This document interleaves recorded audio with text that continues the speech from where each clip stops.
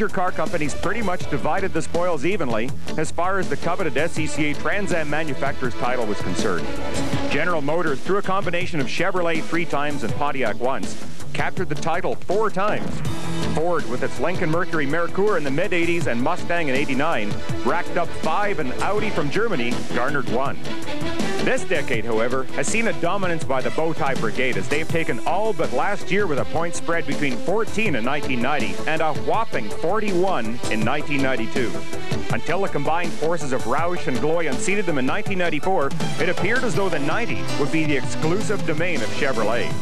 Now, with just 2 races left in the '95 season, Ford's arch-rival stands ready to claim its 5th championship in 6 years, a feat never before achieved. Should Chevrolet take 1st and 2nd in today's Trans Am event, they will wrap it up. The battle for corporate bragging rights will be over, and Ford will only be able to wait till next year, a circumstance that does not sit well with the protégés of Old Henry. Well, we aren't willing to give it up that easy, so we still got 2 races to go, and we're going to still try and try to win the manufacturer championship for Ford. The series is tougher than ever right now. It's the best racing, and real racers, they really like this when it comes down to this. What we're trying to do is just have the levelest playing field that we can. If the Chevrolet guys do a better job, we want it to be because they did a better job, not because maybe they had an advantage or maybe we had an advantage. If we can make the cars the same and the best guys, Will and his guys, or Roush and their guys, or Gloy and their guys, can do the best job and the best guys will win the deal, that's what we're trying to accomplish. That's what I'd like. I think they shouldn't count their chickens before they're hatched. I mean, I have a bunch of friends in Ford Mustangs, and I got a sure-fine Mustang, and you know, this weekend we're going to do everything we can to kick their butt. Given Ford's feelings, it's interesting to take a look at some key categories, and noting that Ford has outdistanced Chevrolet in all but the one that counts, the race event wins. In every other category, Ford has led the way all year long, and that might explain the manner in which Chevrolet responds to Ford's complaints.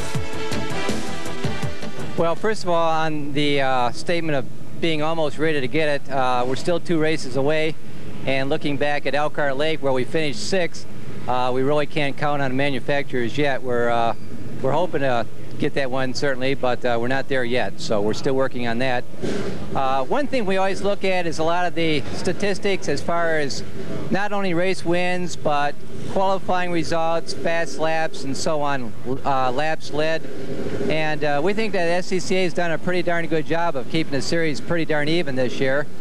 But it really comes down to the individual performance of different teams, and the American Equipment Racing team specifically has done a real good job as far as getting a car set up for the race that's still running very, very well at the end of the race, and that's the real key here in this series, just because the series is so competitive that you've got to have a car that's running 100 miles very well, just as well at the end of the race as it did at the beginning of the race. Ford's problem is they're having difficulty translating their pole positions into race wins. And consequently, they're catching a lot of heat from Chevrolet at this point for the manufacturer's championship.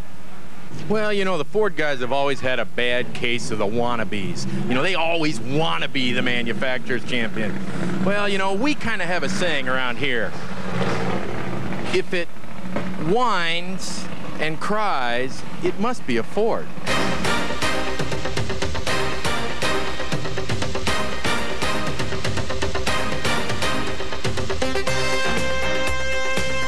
Welcome to Prime Network's presentation of round number 10 of the 1995 SCCA Trans Am Championship, coming to you from the southeastern United States, the beautiful circuit at Road Atlanta. Hi everybody, I'm Bill Adam, and today we have a slightly damp track currently, but as we've seen all season long, weather conditions have been changeable for our racing series. Well, even though this is the next to last race in the series, the Manufacturers' Championship can be wrapped up today, but not so for the Drivers' Championship.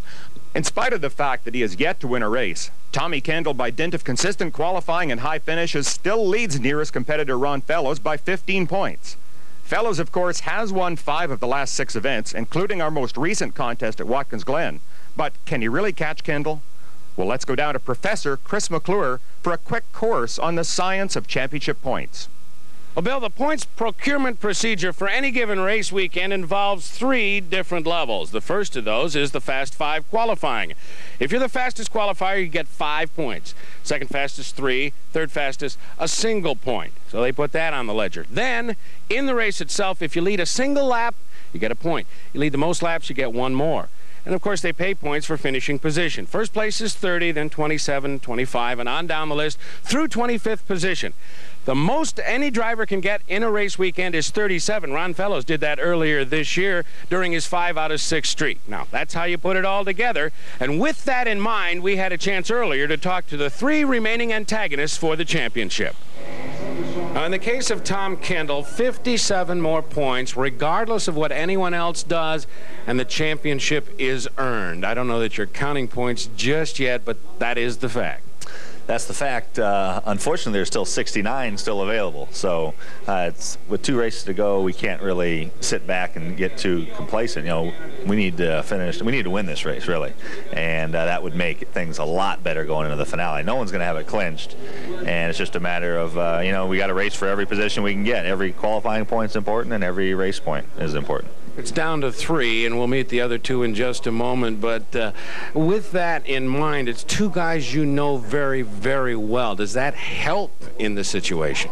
I just know they want it as bad as I do, you know, and everybody's going to be doing everything they can. There's 3 good teams involved, 3 good cars, and 3 good drivers. So I'm glad I'm in front rather than chasing, you know, but it's still far from comfortable. If Ron Fellows is able to maximize points through the rest of the year, he'd wind up with 306. That would leave Tom Kendall the chance to get 309, but he'd have to perform very, very well. You're the hottest guy around, and you said over the last several races in this streak of yours that the only thing you can do is all you can do and let the chips fall where they may. That's exactly what we're trying to do. You know, it's like last week you mentioned to me at Watkins Glen, hey, you won 5 of the last 6. I mean, I hadn't really thought about it. Because it's not good enough. You know, this team has just done a great job, and we've just always tried to stay focused on getting back in the championship hunt. And it doesn't matter how many races we win, we just got to get as many points as we can. With the intense pressure, the manufacturer's battle, this points fun. Well, I always have fun when I drive. Yeah, no, the driving part is the fun part, and it's even more enjoyable when you've got a very good car. And you know, I've had some really enjoyable races this year. You know, I consider Detroit and Three Rivers the 2 highlights for me so far. The best race car I've ever had was at Watkins Glen. You know, this team has just done an absolutely fabulous job. And I know there's been lots of whining and complaining, but, you know, I'm the guy who's driven both a Camaro and a Mustang, and both very good ones. And I'll tell you what the difference is between a Camaro and a Mustang. It's Will Moody tuning and engineering this car. That's the difference. In the case of Darcy Schrader, the maximum points yield now for the year would be 282, and if he gets that, he also needs Ron Fellows to finish the last 2 races 6th or worse, and Tom Kendall 10th or worse, then he could get the championship. That's a tall order, but you long ago in this season gave up talking seriously about the title.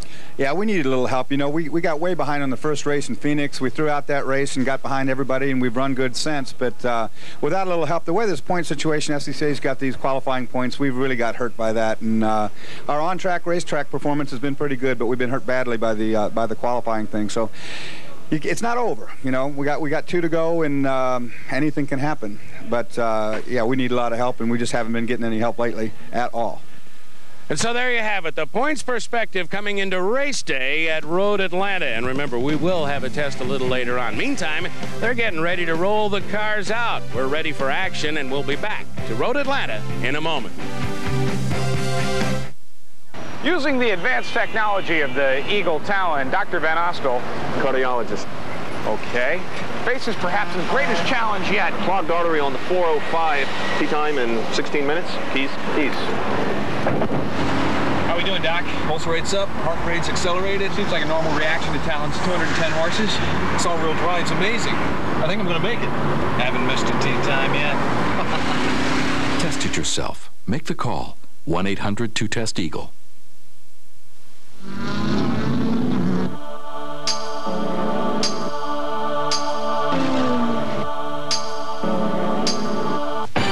Don't Don't wait. Get the news weekly of motoring, Auto Week.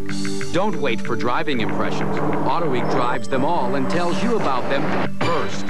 Don't wait for car news. Auto Week covers the world. Auto shows, the new, the old, and brings it to you fast. Don't wait for racing news. Get the news weekly of motoring. Auto Week brings you the winningest coverage first. Don't wait. Get Auto Week, the news weekly of motoring, now. Call 1-800-232-1520 for this TV race weekend special. Get Auto Week at the lowest price ever, $19.95 for 52 issues.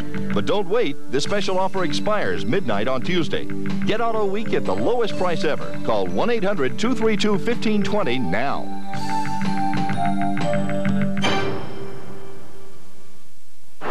Today we're at the Eagle Test Drive sale along with Vicki Edmondson. I'm just checking out this Talon deal. The commute is really getting to me in my Acura. I could see you in an Eagle Talon. Yeah, I could too. 140 horses, double wishbone suspension. Well, aren't we speedy? Woo! This Talon deal is unbelievable. So's the traffic out there. Lease Eagle Talon ESI now for only $229 a month. Coverage of the 1995 SCCA Trans Am Championship is being brought to you by Eagle. Test drive the all-new Eagle Talon at your local Eagle dealer. In spite of the fact that Road Atlanta is considered to be one of the premier facilities in the entire continent, Trans Am has only competed here 9 times during the past 29 years. Interestingly, from 1973 forward, there have only been 9 separate winners as well. No one has been able to post a second victory. A thought that must have surely crossed the respective minds of Kendall, Fellows, and Schrader, all of whom desperately need to win here to help support their claim to the Drivers' Championship that will be bestowed upon one of them at the conclusion of this, the 30th year of Trans Am competition. The 2.52 miles and 12 turns of this historic venue have puzzled some of the best minds in the sport, and one of those who may or may not be currently puzzled is our expert commentator, David Hobbs. Bill, it is a bit of a puzzle, and in my opinion, it's the most difficult and complex road racing facility in North America, and that's why it's difficult for anybody to win twice here. As we start off a lap, we've just exited turn 12, a very fast downhill right-hander, and we go on to the pit straightaway, which is also slightly downhill and very fast. The front straight here is pretty long, very fast, and slightly downhill, and that downhill attitude continues as you go into turn 1, so you've got adverse camber as you try to turn into this corner. As you start reaching the apex, the road starts to go uphill quite steeply, and now you've got camber helping you, so the exit of turn 1 is very, very quick. And you've got a very short, sharp straight here into turn 2, which is right at the top of the hill. This is a critical corner because as you sweep through turn 2, you're getting pretty tough on the brakes for turn 3, which is an important little corner. As I said, turn 3 is the top of the hill, and between 3 and 4 there's no elevation change, but as you get the car set up for turn 4 and turn into 4, we now start a real roller coaster ride down through 4, long fast corner, and this is now the S's. And all these have to be taken in one really fast flowing move, and you want to end up on this side of the corner here as you go into turn 5, where the road starts to rise again. But as you exit turn 5, you really want to make a good job of that, because you've got a fairly long downhill straightaway which is leading into turn 6, which is going to be a great spot for overtaking.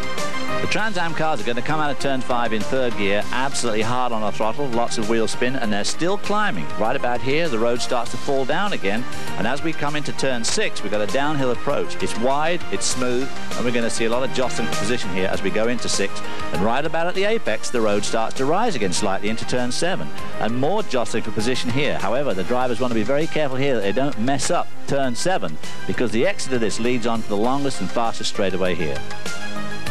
As the drivers exit the hairpin, they're faced with a long, fast straightaway, and there's no elevation change as they go down this straightaway until they come to turn 9. And right about here, the road starts to drop away again very, very steeply, and when they get to turn 10, right here at the apex, they're at the lowest part of this racetrack again.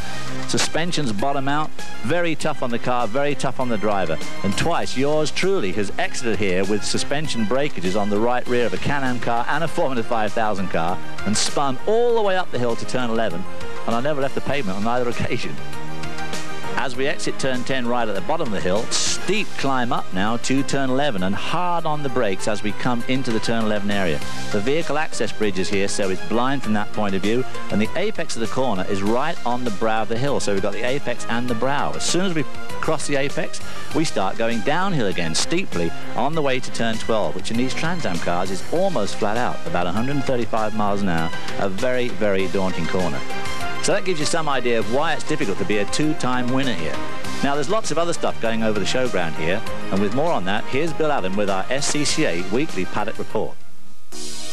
Well, each week after the Trans Am races, the crews have got a ton of work to do. They have to go through the engines and transmissions, rear axles, brakes, fixed bodywork. But on Boris Seds, it's a little bit different. Started out as this plain blue number 4, then became blue with some names on it. Now it's orange with names. What's going on here, Jeff? Yeah, it seems like that Boris guy, all he ever wants to do is paint the car and put new decals on. So, you know, we do what we can. Making only a second appearance of the 1995 season is Bruce Barkaloo. Now, Bruce, you ran quite a few races last year, only 2 this year, but we understand that next year, new car, new team, and you're going to do the whole season. Now, what's changed your mind here? Well, San Susi Lido, our Jamaican sponsor, with the program was very good for them last year, and they want to do it again, and I love going to Jamaica, so I'm going to go down there as often as I can. I just hope I remember to come back.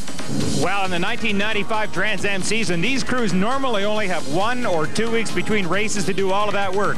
Now suddenly you got 4 weeks off, and I can see you're already coloring tires. Is that all you guys got to do? This is just to fill in the time till we can get our new copies of Windows 95.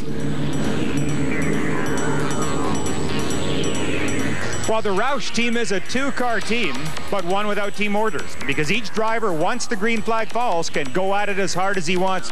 John Gooding, it's a 2-car team sponsors too, both drinks, but you're Mountain Dew. Mountain Dew is the one. I mean, it's a great brand here in the South. You know, with the All Sport, it's a new brand that Pepsi's got going that's doing really good to compete with Gatorade and the other products out there, but we're still the big guy here. And you obviously think this is the best one. Of course this is the best one. Wait a sec. John obviously hasn't heard that since All Sport came out that the game has changed. And that was in the old days, like when they used to have fixed baskets, et cetera, et cetera. So All Sport, it's a lot of work out here, so we need to recoup the fluids. But I've been looking for an after-dinner drink. Wanna try this? Let's try this guy. Hey, that's pretty good. Phil Bartelt, one of the best independent runners in the Trans Am Championship, had a great line at Three Rivers, Quebec. After tagging the wall in one of the sessions, he blamed it on the crew. I said, how did the crew do it? They made the car so good, when I turned the wheel, it turned in. Now the crew has got this car working for you so well, and you're finishing. This is your last race of the year. Yeah, it is. We're looking very much forward to this particular race. We felt a little disappointed at the Glen. I was looking forward to an excellent race there and had a motor goal. So this will be the last one this year, and then we're looking forward to next year. So I want to make this one as good as I can make it. And I got a crew that can do it. This paddock report has been brought to you by the SCCA. If you'd like to get a little more excitement on your weekends, then it's time you discovered racing the SCCA way. The Sports Car Club of America is your ticket to the pit lane and the fast lane. For SCCA membership information, call this toll-free number, 1-800-972-6662. That's 1-800-972-6662.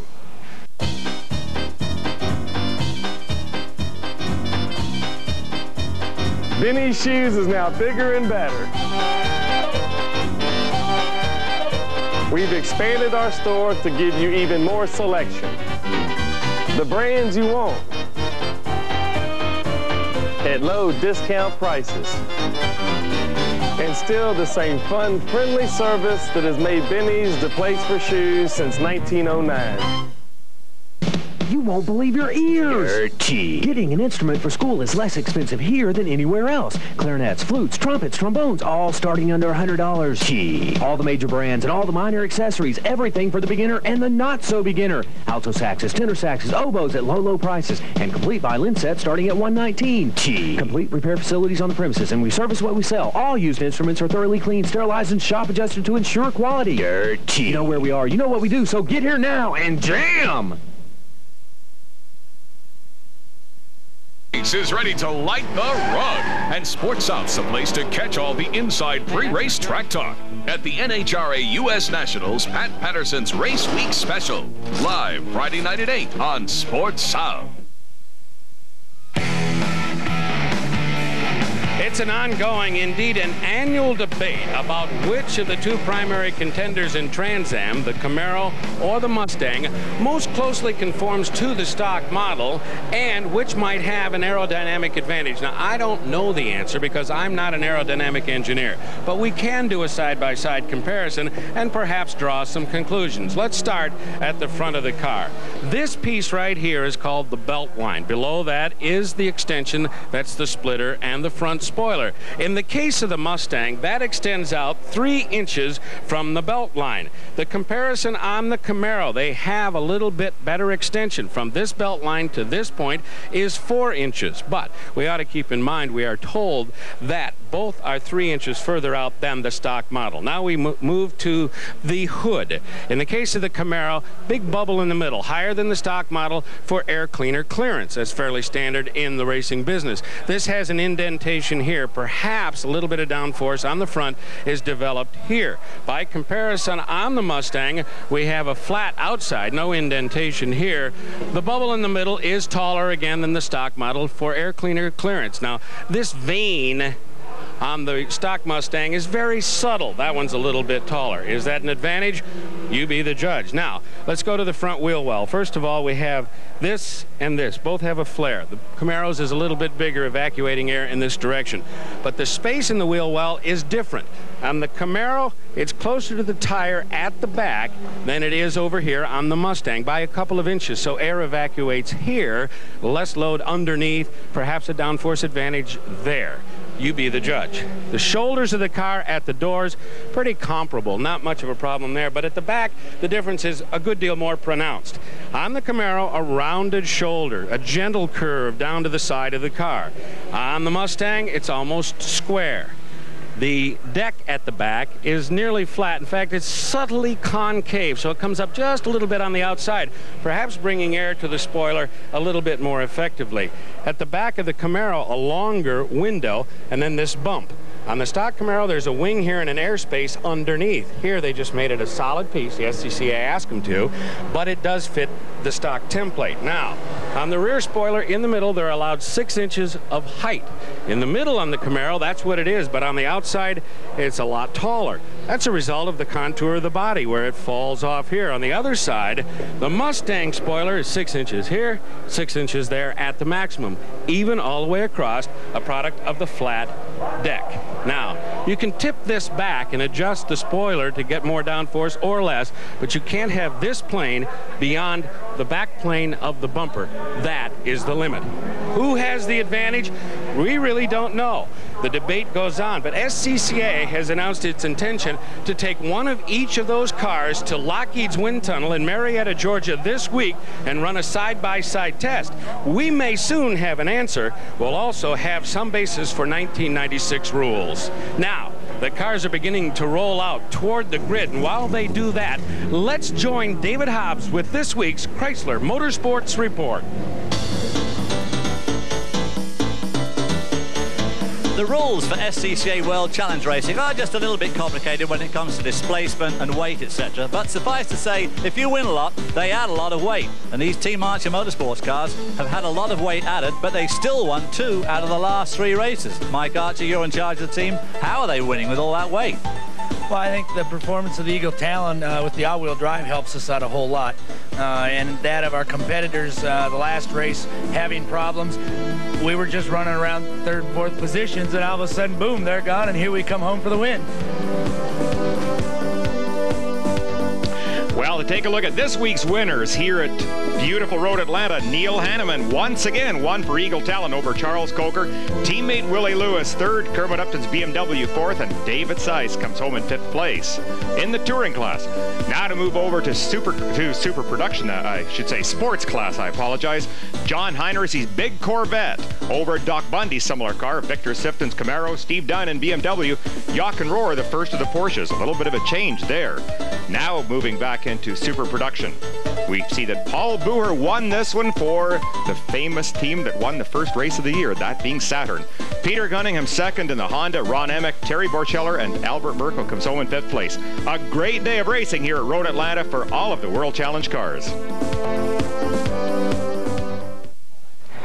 Blindfolded Dan is trying to guess what car we got here, which for you folks watching at home is the Eagle Talon. This is dual airbags. These are leather trimmed seats. I feel a CD player.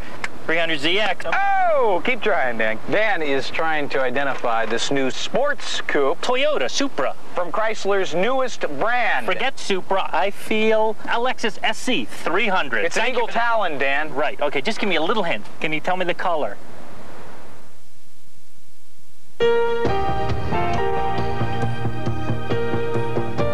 I come from a family that's used to winning championships, lots of them. But on the racetrack, that doesn't help, because there's more to winning than just me.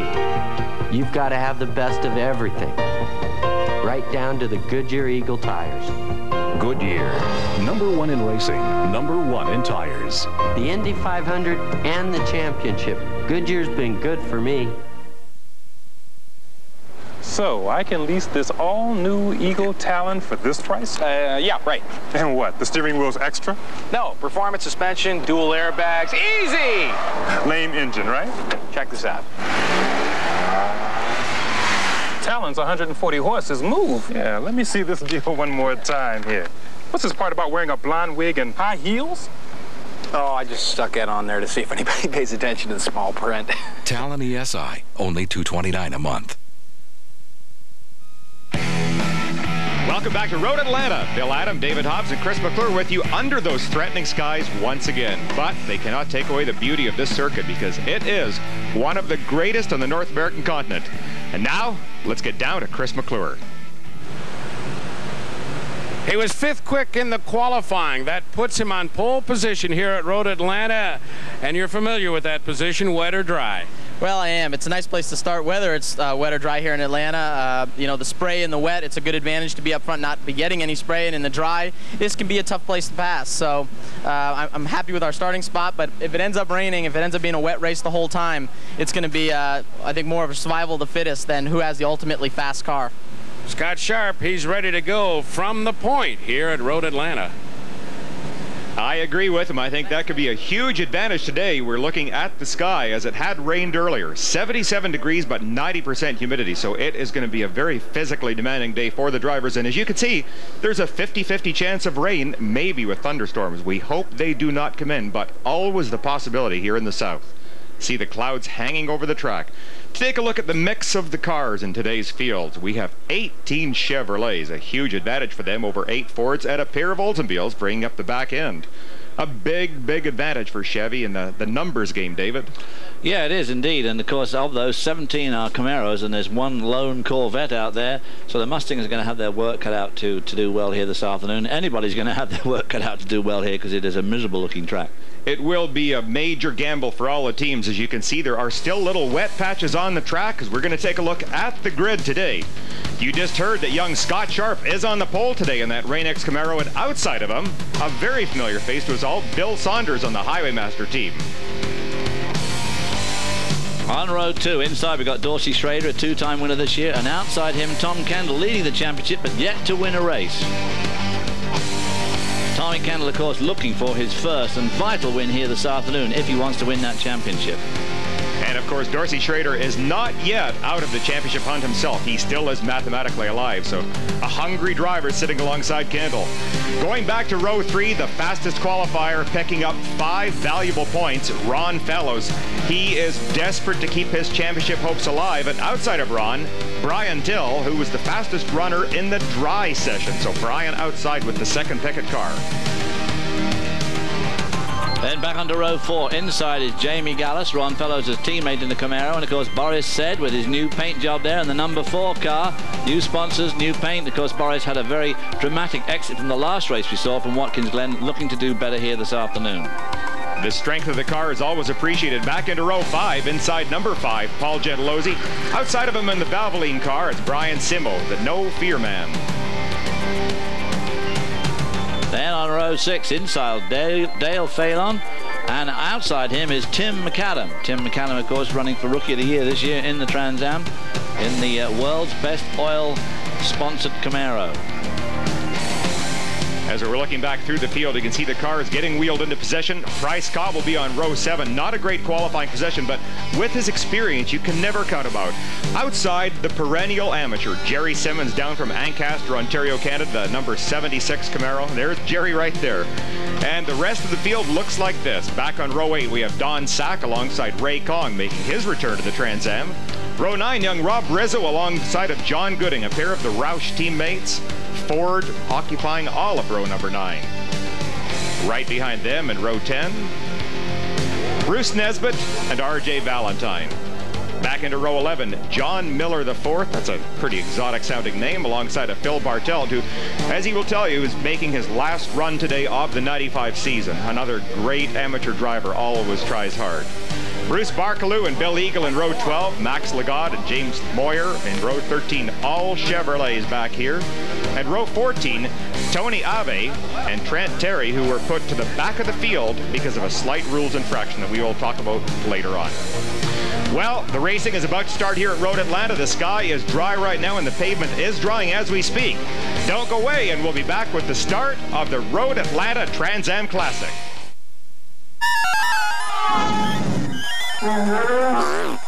Hey, you always hear about what goes into oil. Well, I'm going to tell you what you'll get out of Kendall oil.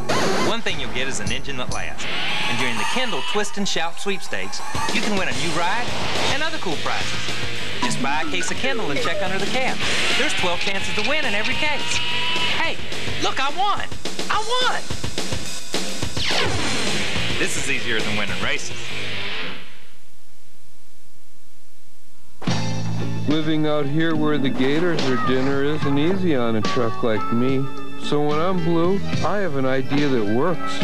I pour down a bottle of Berryman fuel injector cleaner. Wow! I feel friskier. And you'll feel it in your vehicle too. I gotta run! Berryman! Berryman! Feel it! The Ritz-Carlton, Amelia Island, where the time-honored traditions of a sporting vacation are only a short drive away. Experience unsurpassed amenities, uncompromised personal service, and the inspirational elegance and timeless beauty of our Grand Beach Resort. The Ritz-Carlton, Amelia Island, just minutes north of Jacksonville, Florida.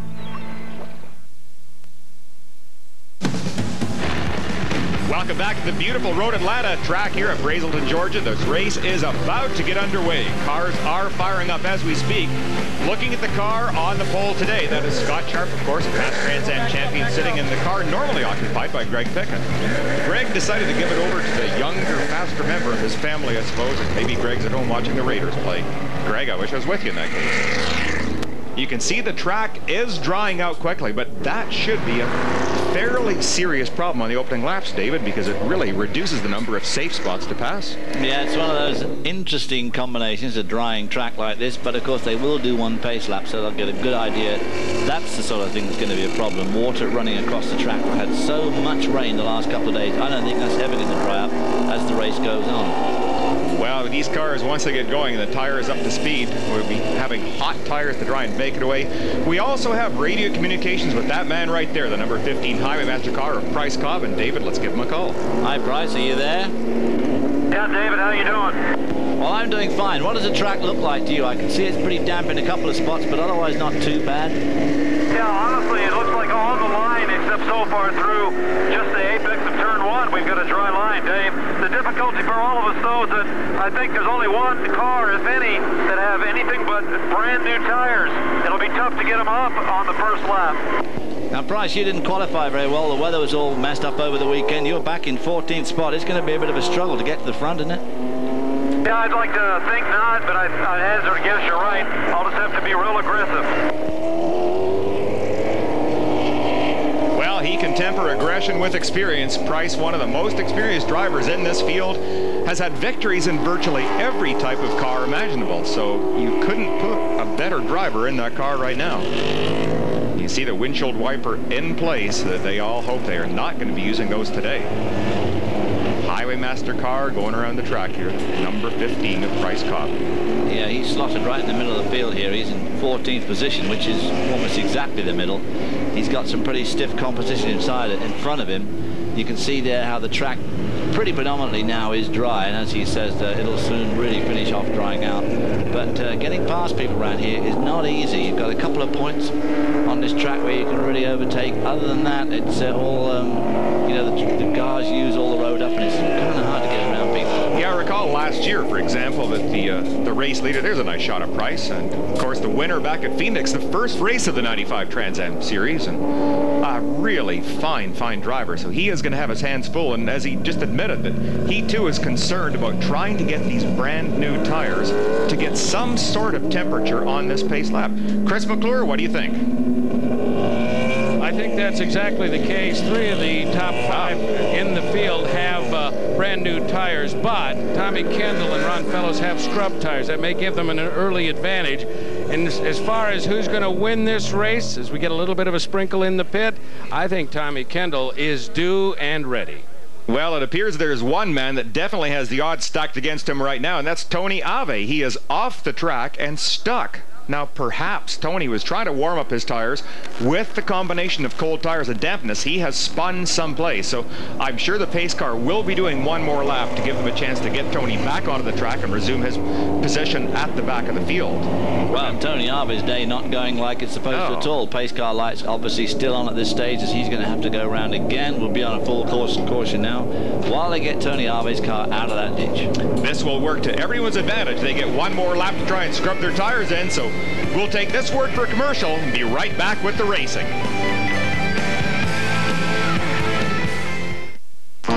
In these mountains, you need a tough truck. Dave Ashley, search and rescue volunteer. Trails, I tend to make my own. It's one torture test after another. But the people I'm looking for depend on someone to find them. Well, I depend on something too. My Ford F-Series. How do you learn a job like this? Let's just say I drive something tougher than a golf cart on the weekends. Ford F-Series. The best-selling trucks are built Ford tough.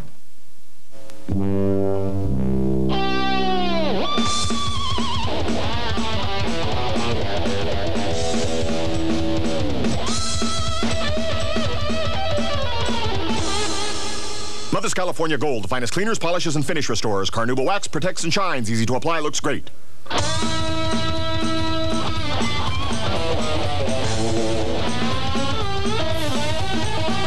California Gold, there's no shine like Mother's.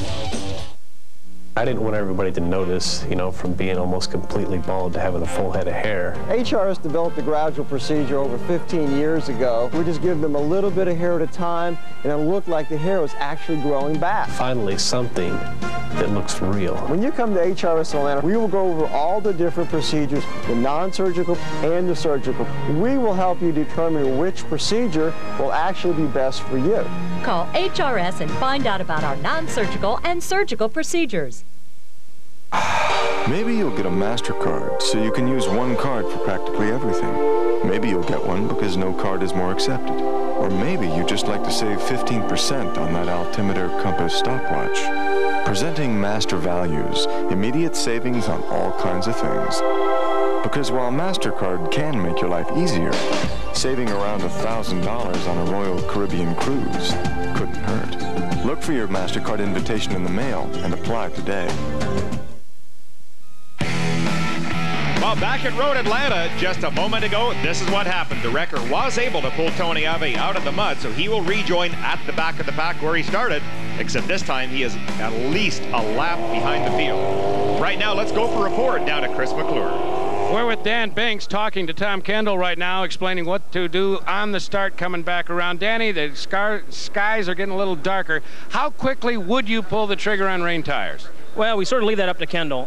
Depending on if there's standing water, we'll probably go to rains fairly quick. Right now, if there's a dry line, I think if all the cars stay in a row there, it'll dry it out pretty good. We'll just keep on dries. If it comes to a downpour, we'll try it. That's the story. We're just anticipating, but it is sprinkling just a little bit on the pits. Okay, David Hobbs, now it is showtime. Who do you pick to win? Well, based on the law of averages, I'm going to pick him, number 11, Tommy Kendall, because he is, with the way that qualifying went this weekend, he's in 4th spot.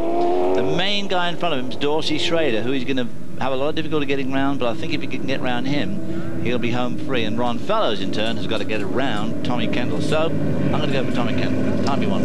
Well, I'm going to go with the guy on the roll, and I'm going to go with Ron Fellows, because he has been just unbelievable of late, and I still have not seen any chinks in the armor. The car looks solid. The Will Moody preparation is always great, and I think Fellows is inspired. He can see the championship closer than it has ever been before. So, Ron, you're my man today. You can see they are just down through the dip, getting nicely lined up. The pace car does have the lights off at this point. We expect he will duck into pit lane as they come up over the top of that hill where David Hobbs left trails of rubber years ago, and glad that you're here with us. Left them. Sure did leave trails of lots of smoke. You can see Scott Sharp on almost a little bumping there. Oh, there was a bump. Is that a little psychological game or intimidation maybe? It looks like he's under the throttle very early, Scott Sharp is, as they're coming down. No start. He was on the gas way too early. SCCA officials have deemed that was not close enough. But they do get a chance to warm up their tires. Now, each of these laps, by the way, is counting. So, although they are slow laps, the length of this race is being reduced every time around. They should try and make a reasonably quick lap around here to try and get their tires up to a temperature, maybe reform at the end of the back straight, and hope to do a cleaner start this time.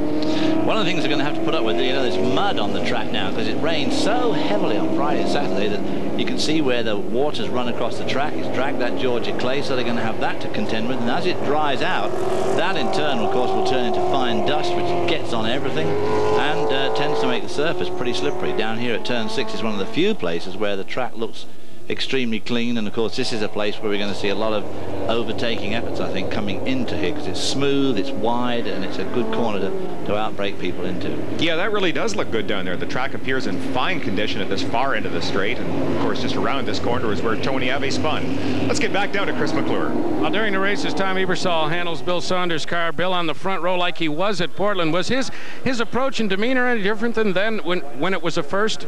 Absolutely, it was different at that time. Right now he's pretty comfortable being up there. He knows all these guys, and he knows that he's supposed to follow Scott through the first corner. That's what he tried to do, but Scott wanted to run early.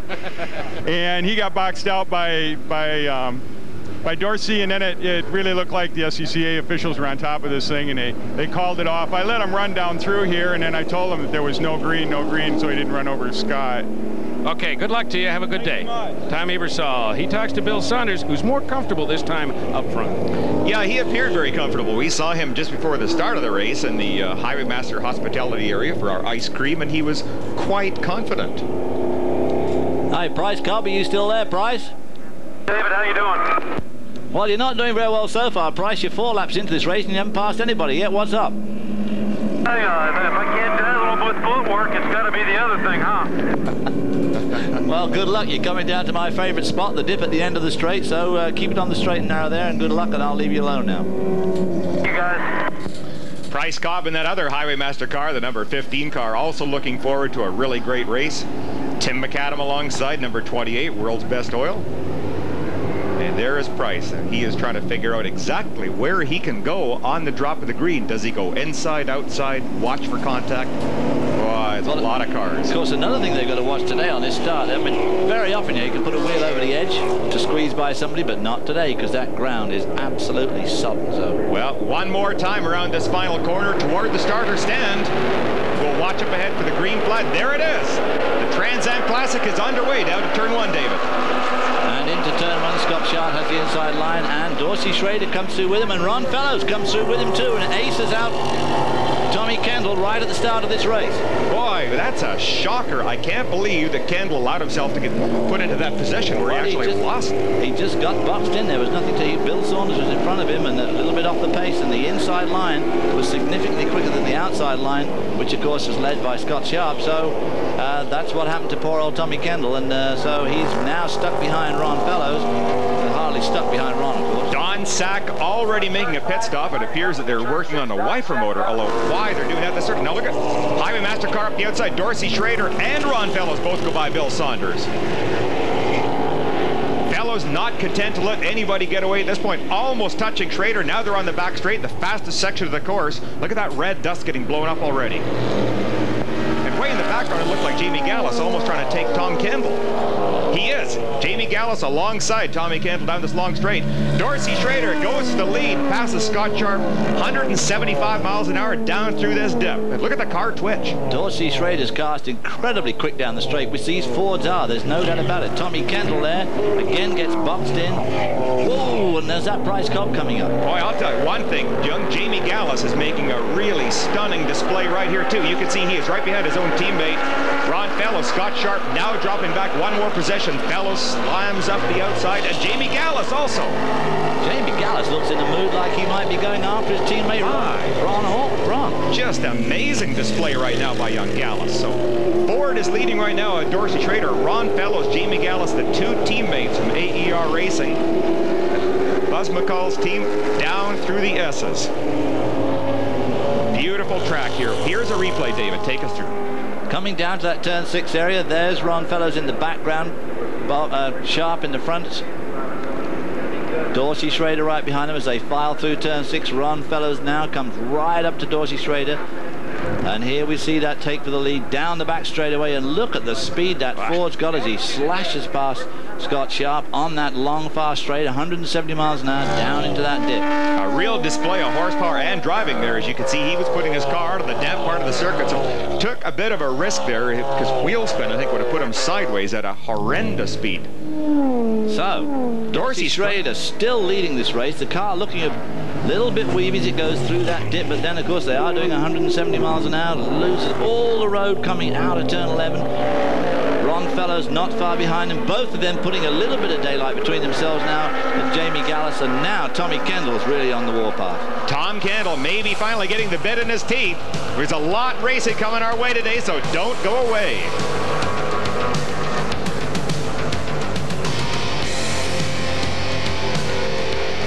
It's Country Star Jamboree at Six Flags. Come join our bonanza of a celebration.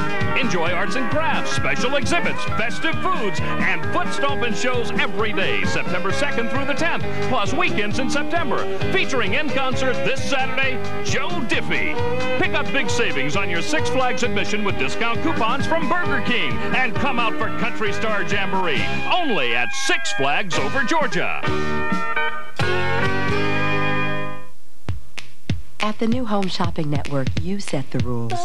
Like more regular programs, so I can find just what I want. Why should I compromise? I want quality and great value. Give me all the details. Tell me everything.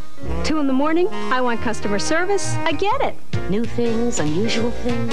Just keep them coming. It's your home. Shouldn't you set the rules? Home Rules. America's first home shopping network serves you best. Everybody clear on the rules. Final word in racing with the highlights and the lowlights. If it's got a motor and somebody races it, chances are you'll find it on Pit Road. The final edition every Sunday, live on Sports South. Welcome back to Road Atlanta. Bill Adam and David Hobbs, Chris McClure in the pits today, enjoying great Trans Am racing here at one of the great circuits of the United States. Down at the far end of the circuit, it looks like Fellows maybe is closing on Dorsey, David. He is indeed. There's no doubt about it. He'll be past door now. Let's see how quick the Ford is down this straightaway as they come off turn 7 here, scrubbing for grip. There's all that mud on the road on the exit to there. This is where the Ford's got the advantage. It pulls away down the back straightaway here. I think they've got good horsepower. Boy. And then, of course, here comes Tommy Kendall, also going extremely quick down the straightaway. But when they get to the dip, that's Jamie Gallus there. It certainly does look like the Ford does have some horsepower in that motor. And look at the Camaro, closes right up under braking. Just oh, and look at this. Now here's a good chance. Wow, if he pulls that off, it's a miracle. He's going to get him.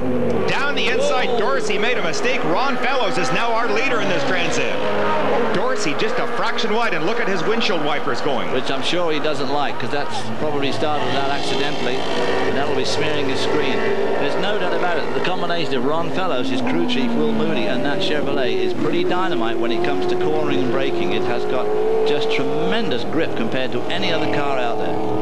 It's a great balancing situation right now. It appears that the Fords have a little bit of a horsepower advantage, and the Chevrolet is definitely the better car through the corner. Here's a replay, David. I mean, this is coming to turn 12. These guys are going 135 mile an hour here. Not the sort of place where you want to be aced out. And Dorsey Schrader gave him plenty of race room there. Had to lift out of the throttle to let him through, which of course will have put him back. Look at it again. Boy, what a nice piece of driving on both drivers' parts. Dorsey Schrader absolutely had to give best, but Ron Fellows was not going to give up either. And a good point, too. Those wipers just are enough to take away some concentration from Dorsey Schrader. Let's get back down to Chris McClure. Well, Ronnie Fellows has run to the front. He's running soft on the front in terms of tire compound. Last year, left front, you went 600. This year, 430. Will Moody, is that a risk, a calculated one here? It's a calculated risk. We thought with all the rain that the track would be pretty green, and it might be pretty hard to keep grip with a 600 left front. That's why we went with a 430. And now you cross your fingers and wait. Well, I think the weather is still in our favor in that regard. I would have to agree. A little bit of rain right now. I think we're all right. Fellas, I have to agree with him. I think that's probably a good call at this point. It sure looks like it's a good call, Chris, as Ron Fellows is stretching out a lead every lap a little bit more. And right now, Dorsey Schrader is boxed behind. Whoa. Don Sack, almost contact he there, in fact. He did touch him. Ooh, that's turn 4. That's pretty quick there. And the next three competitors, very tight. Look at how Kendall was able to close up because those cars were boxed in. Right on Jamie Gallus' back bumper now. Look at the lead that Ron Fellows has got already. I mean, his car is just crushing this year, isn't it? And Dorsey is leaving us. Why is he leaving those wipers going? They may not want to switch off. He perhaps can't find a switch. You know, when you're in the race car there, some of these things don't fall easy to hand. Maybe the switch has even fallen off. Possibility. You can see Raynek's car all the way back in 5th place now. Scott Sharp, who is our pole sitter, has dropped back to 5th. Tom Kendall running up in 4th place, just off the bumper of Jamie Gallus's car. So great battles. Drafting down the straightaway there. There's Boris Said. Boris Said, and then look at this Highway Master Battalion. All three cars, nose to tail, down the back straight. That made a good photograph for them. They'll get the publicity leaflet out. I think they'd rather have it running 1, 2, 3 as opposed to back a few places, but back onto the front straight one more time. Ron Fellows is extending his lead very dramatically at this point. That is 2, 3, and 4. Dorsey, Jamie Gallus, and Tommy Kendall. Looks like Gallus Jamie's going down the inside of Dorsey Schrader. And Dorsey Schrader slams the door on Tommy Kendall. Tommy Kendall trying to go around the outside of turn 2. This is going to be difficult. Oh, it just cannot quite do it. No. Very, very close battle. This is maybe the most impressive performance I have ever seen out of Jamie Gallus today. Well, he's certainly driving very, very nicely this afternoon. And see again through those S's, the Chevrolet significantly outpacing the Ford as they come down through those S's round turn 5. And look at this, Ron Fellows already up to turn 6. Huge gap between him and 2nd, 3rd, 4th, and 5th, which we're looking at now. Now, ideally, wouldn't Ron like to just be able to hold that? Here's a replay, David. Coming off turn 12 there. Dorsey Schrader coming down to the front straightaway. Jamie Gallus drafts him into turn 1, gets himself on the inside. Again, Dorsey Schrader has to give best. Slight damp there. And Tommy Kendall's just right behind him. Thought he might follow through, but that didn't work. I have been so impressed all year long with the stability shown by the two Buzz McCall cars. They are excellent. Now, if Chevrolet do win this race today, this will clinch the manufacturer's title. It is all over, so they will have the bragging rights for 1st and 2nd, of course. So very important that they try and maintain these positions. Ford understand this, believe me, they're well aware of it, and I'm sure that both the Roush and Tom Gloy teams have been advised of this, so very important bragging rights. We'll take a look at the top 10 here. Ron Fellows continuing to lead, driving that beautiful Buzz McCall car. His own teammate, the perfect position. Jamie Gallus running the number 2 Camaro in second. Dorsey Schrader, Ray Vestas Mustang running in third. The Tom Gloy stable. Then Roush with Tom Kendall, and back into Scott Sharp, I should say, is back in 5th place now. A lot more racing coming our way, so don't go away as the rains just start to fall once again.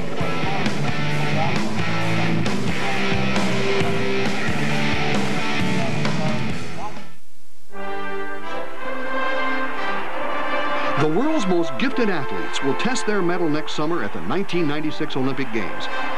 And you can be part of it. Don't miss your opportunity to witness history, as men's and women's Olympic soccer champions will be decided at Sanford Stadium in Athens, Georgia. For ticket information, call 1-404-744-1996. The good life only begins at Life College. When I grow up, I'm going to be a chiropractor just like you. Good idea. I'm proud to be a Life College graduate. I have a great practice. Helping people is what Life College is all about. Let us help you make the most out of your life.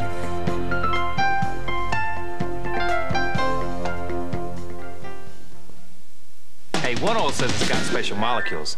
Another says it's for little engines. One even makes it sound like oil can think. Come on. What's the square root of 4? See, I use Kendall oil because it lets my engine do the talking. So next time you change oil, be smart. Use Kendall. Win a 95 Pontiac Grand Prix and other cool stuff. Get a scratch and win game card when you have your oil changed at a participating Kendall dealer. Kendall Motor Oil. Hey man, buy it. Long we have talked about threatening skies, and today the threat is coming true. It is raining a little heavier here at Road Atlanta. You can see there's a haze now. Ron Fellows occasionally flicking on that wiper. Here is the gamble that Chris McClure talked about earlier with Danny Banks. Look at the spray coming up there off those slick tires under the bridge. Very slippery here. He slides down. Is he going to come? No. Going to stay out. I think this is the important thing right now, that these cars do stay out. Well, second place. It's going to be a brave man that decides to break off first. As you can see now, lots of people have got their wipers going. Maybe a help, maybe not. Jamie Gallus twitching as he goes into turn 1 there. Now then, the shower is sweeping across the circuit, so it's going to be different. You can see it there across the air. It's going to be wetter in some places than others. And this is it's a huge gamble at this point because they don't know whether to do a tire change or not. Let's get down to Chris McClure.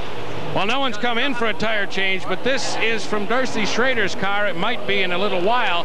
The crew getting out the rain tires. Rick, is he saying anything? Is the track going away dramatically? He just said the track's getting a little slick, and we're just going to wait till see if they throw a red flag. We're not going to come in unless they do. We're running real well right now, so I'd like to stay there. What if the leaders were to come in? Would you follow them at that point, and if they made the decision first?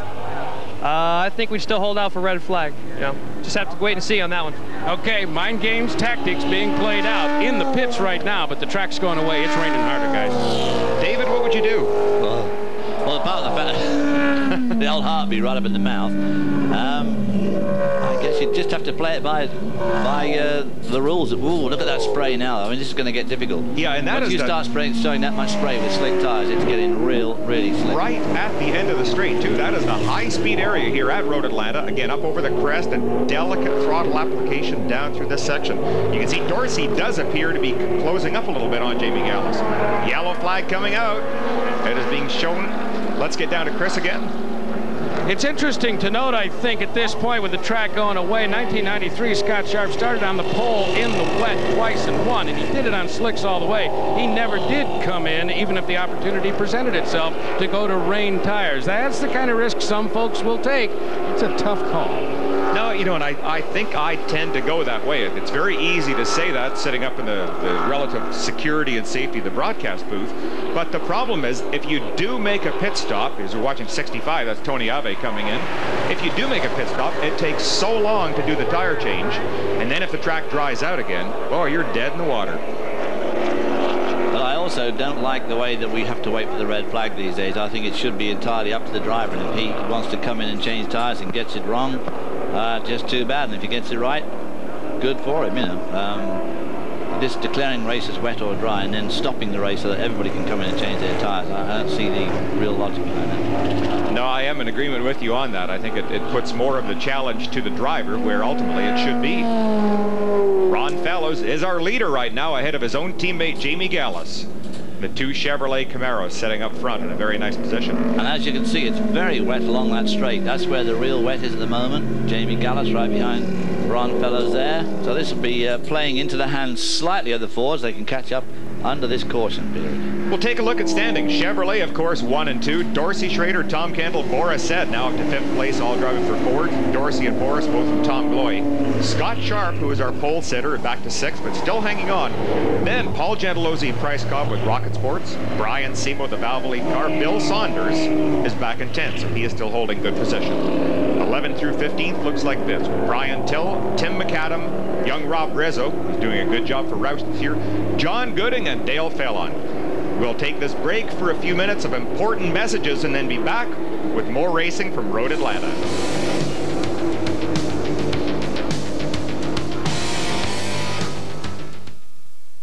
Football can be exciting, but truck football, now that's a rush. So if you're going to tackle it, you better get a hold of the right equipment. A 1995 Ford Ranger 4x4. Red 39!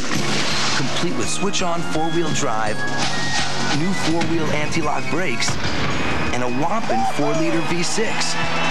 So get a Ford Ranger 4x4 and play truck football. How am I going to spike this thing?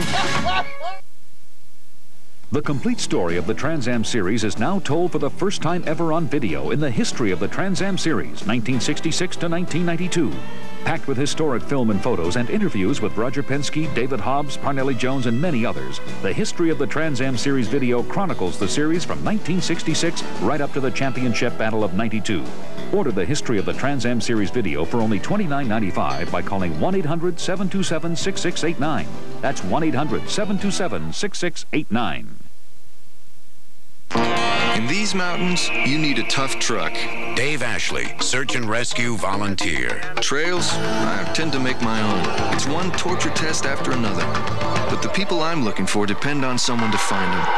Well, I depend on something too. My Ford F-Series. How do you learn a job like this?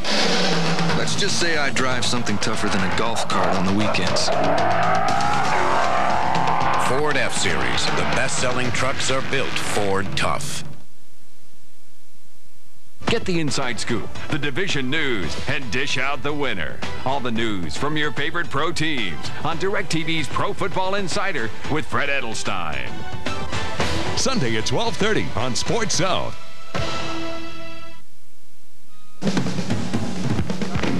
Welcome back to Road Atlanta. Our threatening skies are threatening a lot more seriously than they were earlier today. You can see the rain is coming down at a very steady pace right now, making it miserable for the drivers, and you can even see there that puddles are starting to build up.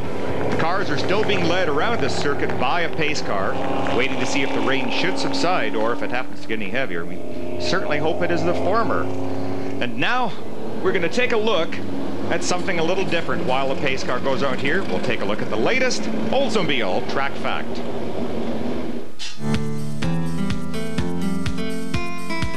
Oldsmobile division is involved in many things in the racing world, both on the track and, of course, off the track.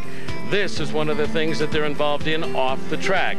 One of several PPG pace cars that do alternate in pacing some of the world's greatest drivers as a member of the PPG pace car team. Just a quick look at another Oldsmobile Motorsports activity.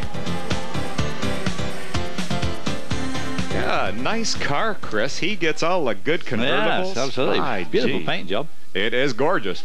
Well, we have been advised that apparently a red flag may be shown this time around, and the cars will be stopped in the pits to put on the full wet tires. The crews do have them ready there. See, it will be a 15-minute stop. So, Ron Fellows, what would this do to you if you're leading the race? I'd be pretty ticked off is what I'd be, to be quite frank. I'd want to stop when I wanted to stop. Mind you, I'd have stopped in conditions like this anyway and put them on 10 minutes ago, and now I'd be on my way again. But so they're all going to be led into the pit lane. They're all going to have 15 minutes in which to change their tyres. by which time, of course, it will have stopped raining. And another hour or another 45 minutes, they'll come in again and change them all back to dry. Well, it puts a premium on the pit crews today that they're going to have to maybe have their hands full should they go back to a dry weather condition. Now, these skies are still so unpredictable. They do not look like they'll stay in a serious rain condition. It is just impossible to tell. Pace car will bring them all to a stop. The crews will not be allowed to perform any other maintenance other than tire changes. Let's get down to Chris McClure.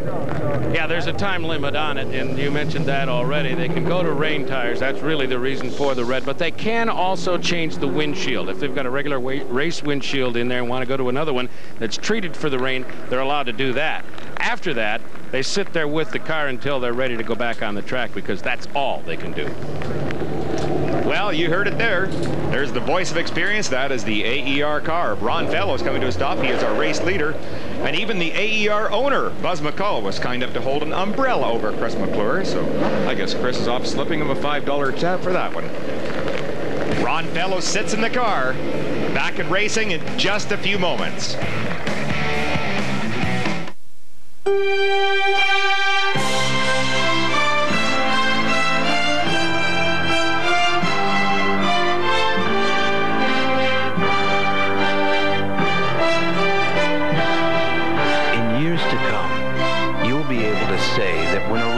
Ready to go. So were you. See what happens when you demand better? Aurora by Oldsmobile.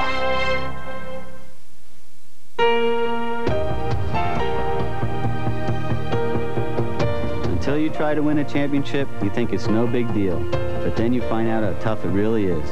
And you realize you can't gamble on anything. Not on the car, not on the engine, and certainly not on the tires. You just got to go with the best. Goodyear Eagles, the proven winners. Goodyear, #1 in racing, #1 in tires. It isn't easy winning one of these things, and without Goodyear, it's almost impossible. Power up with a power-engineered system from Competition Cam. Matching components for peak horsepower. Cams, lifters, springs, valves, rockers, timing sets, and push rods. An unbeatable system. Power-engineered components produce outstanding power and outstanding torque. Cam Help is your toll-free link to the Competition Cam's technical department. Call 1-800-999-0853. You can't beat a power-engineered system from Competition Cam. At the heart of the new Aurora is a powerful 32-valve dual overhead cam V8. It lets you drive 100,000 miles before your first tune-up. It lets you go up to 50 miles in the event of total coolant loss. And for anyone who wants to know how powerful it is, that was Texas you just drove through.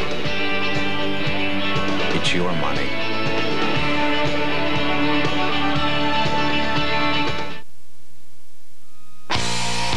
Welcome back to Road Atlanta. Bill Adam, David Hobbs, Chris McClure with you.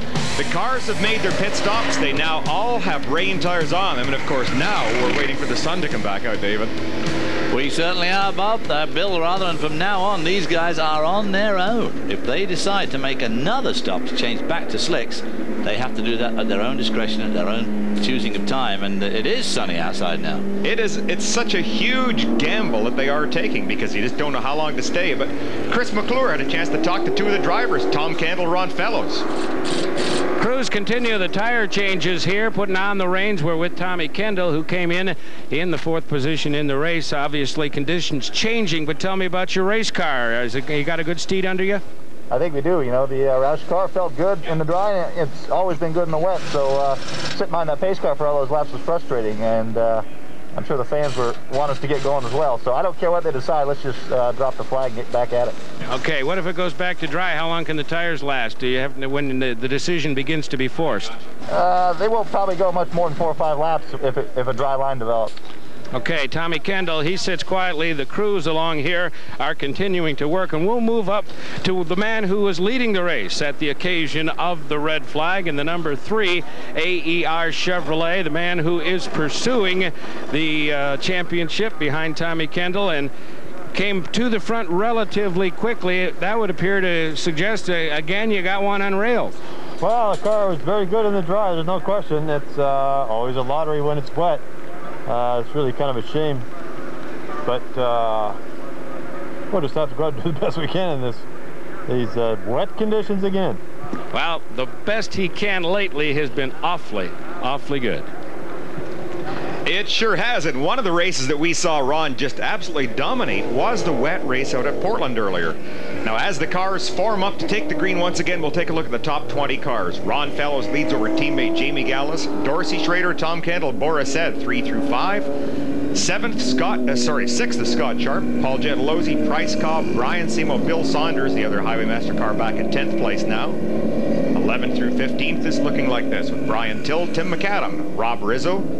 We just lost our graphic there for a second. We apologize. We'll get this right back. Ray Kong was the next in line, and then John Gooding, I believe, was 15th. Cars snaking around the track. They will be reforming as quickly as they possibly can, David. Yeah, the pace car lights are off, so they're obviously going to go this time around. As you've already said, Ron Fellows put on a spectacular show at Portland in the rain, and the way that chassis of his seems to handle, I don't see this being a major problem. But as he said, the rain is always a bit of a lottery. There's no two ways about it. Well, the pace car dives off the track, and they're ready to take green once again here at Road Atlanta.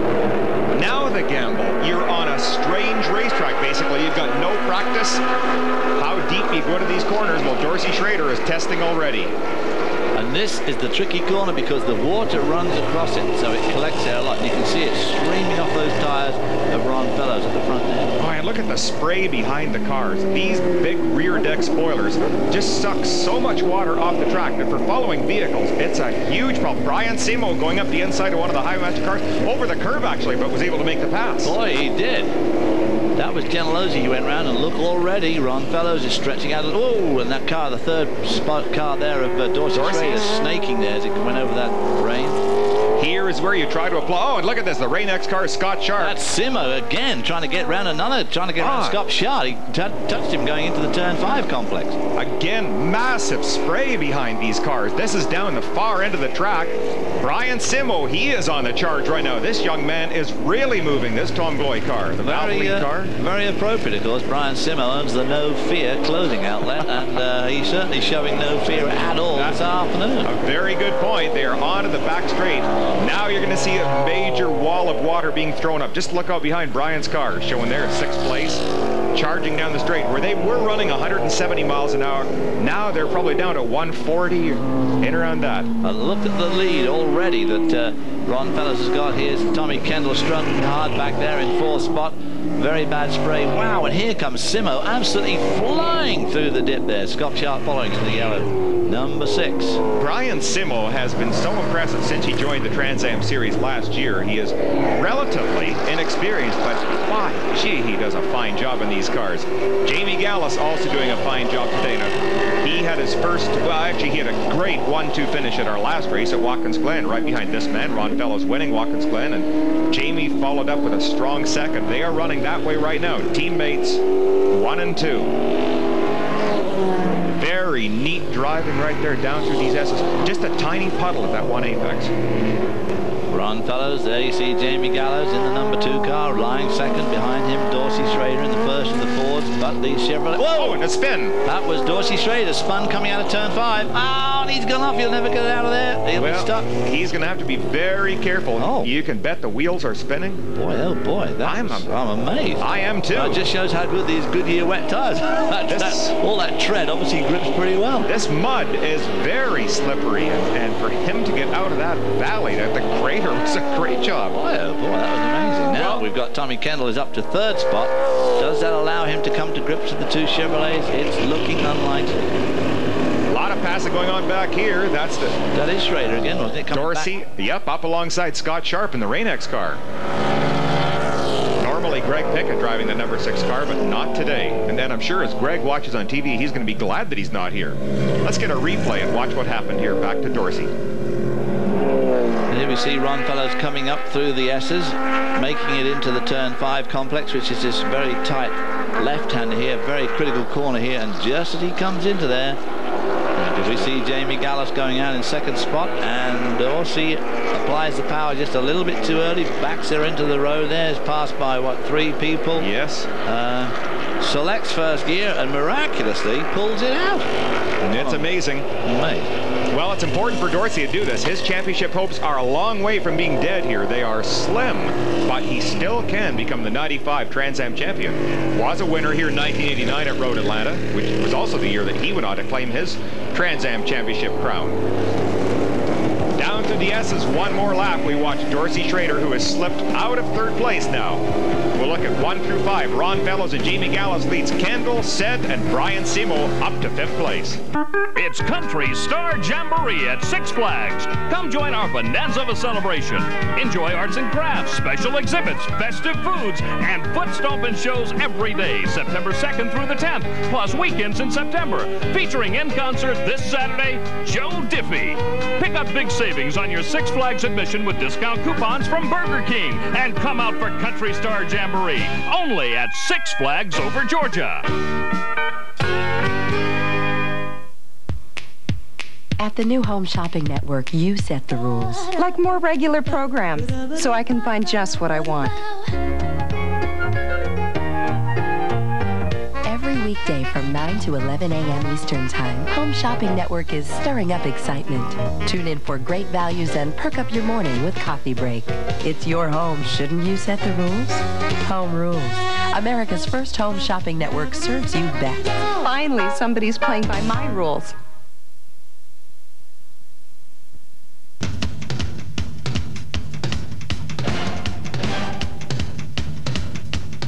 College Soccer Game of the Week. NC State takes on Indiana. Live Sunday on Sports South. Coverage of the 10th round of the 1995 SCCA Trans Am Championship is being brought to you by Ford and your local Ford dealer. Have you driven a Ford lately? Well, Dorsey Schrader just took his Ford for a little spin around Road Atlanta. And right now, the leaders are Chevrolet. There goes the Ray Vestas car, having rejoined the race. You have to apply the power so delicately on this condition, Dave. You do, but there's no doubt about it. These modern race tires, modern wet weather race tires are absolutely extraordinary, and it's one of the developments that's really affected passenger cars. We now got some amazing all-weather passenger car tires which come from the racing. There we see Brian Simo, who, as you said, was up to the 5th spot, and look at that, there is a slight dry line developing. It's hot down here, it's about 78 degrees, it's very humid admittedly, but the fact is, and look at this. Major battle. The first, second, and third. By gee, Ron Fellows has been caught by his teammate Jamie Gallus, and also Tom Kendall has closed right up. So I wonder if something is amiss with Fellows' car. Must be either a miss with Fellows' car, or he got caught in traffic, or he might have put a wheel over the edge or something. But he has suddenly slowed up dramatically, falling into the grips. Now he's on his way again. He must have made a mistake. No, Tommy Kendall looks like he's going to try and come down the inside of Jamie Gallus. I think Kendall is staying out of the spray right now. Let's go down to Chris McClure for a report. Well, quick update. Dorsey Schrader off. Of course, that lap was terrible in terms of time, but the following lap suggests he didn't hurt the car. His crew says he didn't, and he was right back to the pace he had been before the spin. Yeah, you can tell his crew, Chris, that the car does look fine. I don't think there was any damage to his car, just a little bit of ego damage right there. Ron Fellows, it looked like he was losing control of that big cushion that he had, but apparently has been able to reestablish it, so maybe he's just being extra cautious passing these cars. He must have been doing something to fall back into, because he soon pulled out again. There's Don Sachs in the Oldsmobile, lets the other 2 cars go by. Now Fellows going through 3 and into the 4, and as you can see there, the road suddenly drops away really steeply here. They disappear from view, start to swing right, really quick right hand to that. Got to make a good apex on both these corners and try and cut straight through here to get a good break into turn 5. Of course, all of that is complicated immensely by the wet. This is so difficult for Kendall right now because he naturally wants to get as close as possible to try a pass, but the closer he gets, the poorer the vision. Exactly. You lose downforce, of course, because the turbulence from the car in front, and you lose vision. It's really tricky. Car number 50 is off. Oh, and once again, we're seeing the value of the Goodyear racing tires. That is Bruce Nesbitt. Amazing. I didn't think these cars had moved. The mud here in southern Georgia Georgia is so slippery. This red Georgia clay is unbelievable. It's just like glue, and it gets in your clothes, and it never ever comes out. Never does. You can see the race tires in these cars at the end of the season. You can tell when they were at Road Atlanta because they will all be stained by this red Georgia clay. I remember doing a Formula 5000 race back here in 1972 with Al Unser, who went round all weekend with his jaw on the floor, kept saying, "Oh, I don't race in the race, never race in the race," because so he wins the race easily. And I had those white overalls, those old Goodyear white overalls, and they got covered in that red clay. It never did come out. You were the first of the psychedelic driver of those coveralls. He drove a tremendous race that afternoon. It was just like this, too. Once again, Ron Fellows appears to be slipping back a little tiny bit. Tom Kendall, I think, is charging very hard right now. We've seen on a couple of occasions on that lap, the back of his car. Boris said he's catching them all up. Boris said in the number 4 car with this new paint job, it used to be blue, now it's a nice, I don't know what you call that, pinky red. But whatever it is, he's slicing up through the field to catch up with Tommy Kendall in what is the lead Ford. Boris said right there, the number 4 Whisk, Surefine, Tom Gloy, Mustang, Cobra, what have you? Goodyear shod car. Engine, V8. Tom Kendall going around there. Our camera on board today, unfortunately, because of this weather, we are not able to bring you onboard photography to show you just how diabolical this truly is. And we might add the reason we can't do that, of course, is because we can't have the helicopter, which you need to get the radio signal out of the car. The ceiling's too low, but the ceiling is definitely raised a lot. There is no rain out there at the moment. It could even break out into sunshine. And of course, down here in Georgia, if the sun comes out, it's going to be instantly very hot and dry this track out very quickly. And then these guys are going to be having to make some tough decisions because these rain tires don't last very long once it really does dry out. And you can see the line is definitely forming there. Yeah, it really is. And the rain tires are designed to try and vacate the water as quickly as possible and dry the little section of track these cars are going over. And what they're doing by throwing this spray up in the air is drying the track very quickly.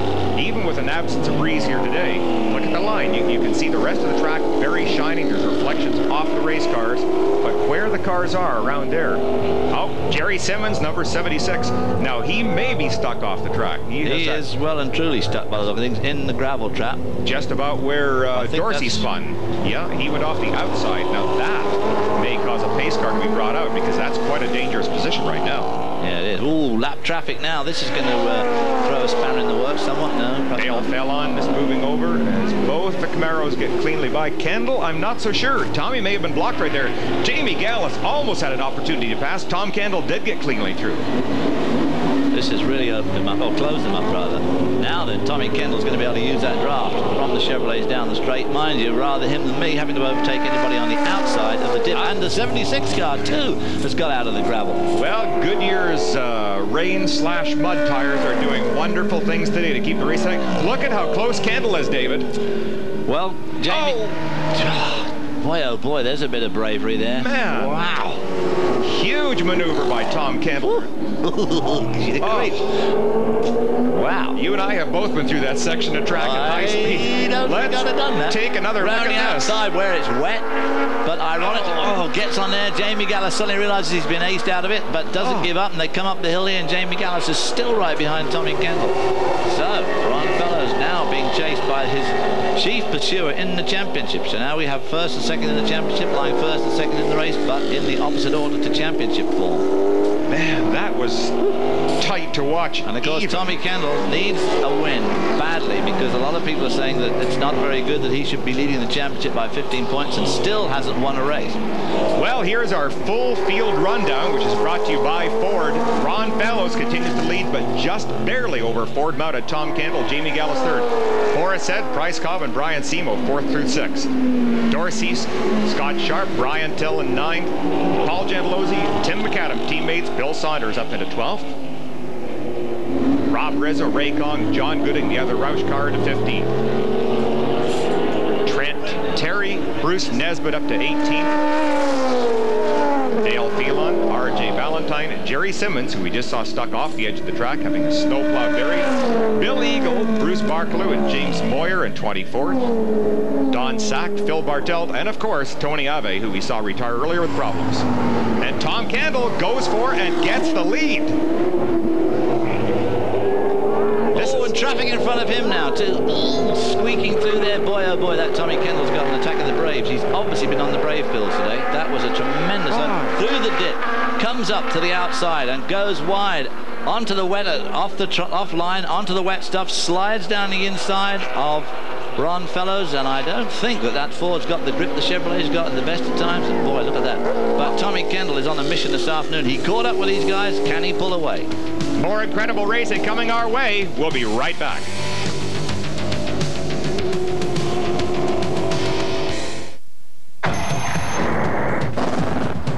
At Chevrolet, we're not just out here winning.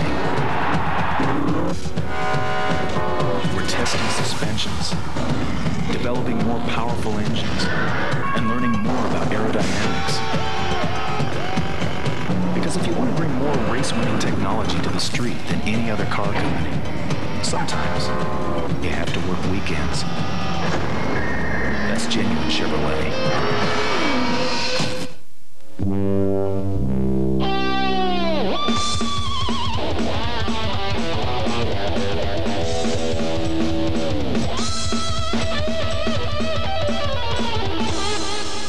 Mother's California Gold, the finest cleaners, polishes, and finish restorers. Carnauba Wax protects and shines. Easy to apply, looks great.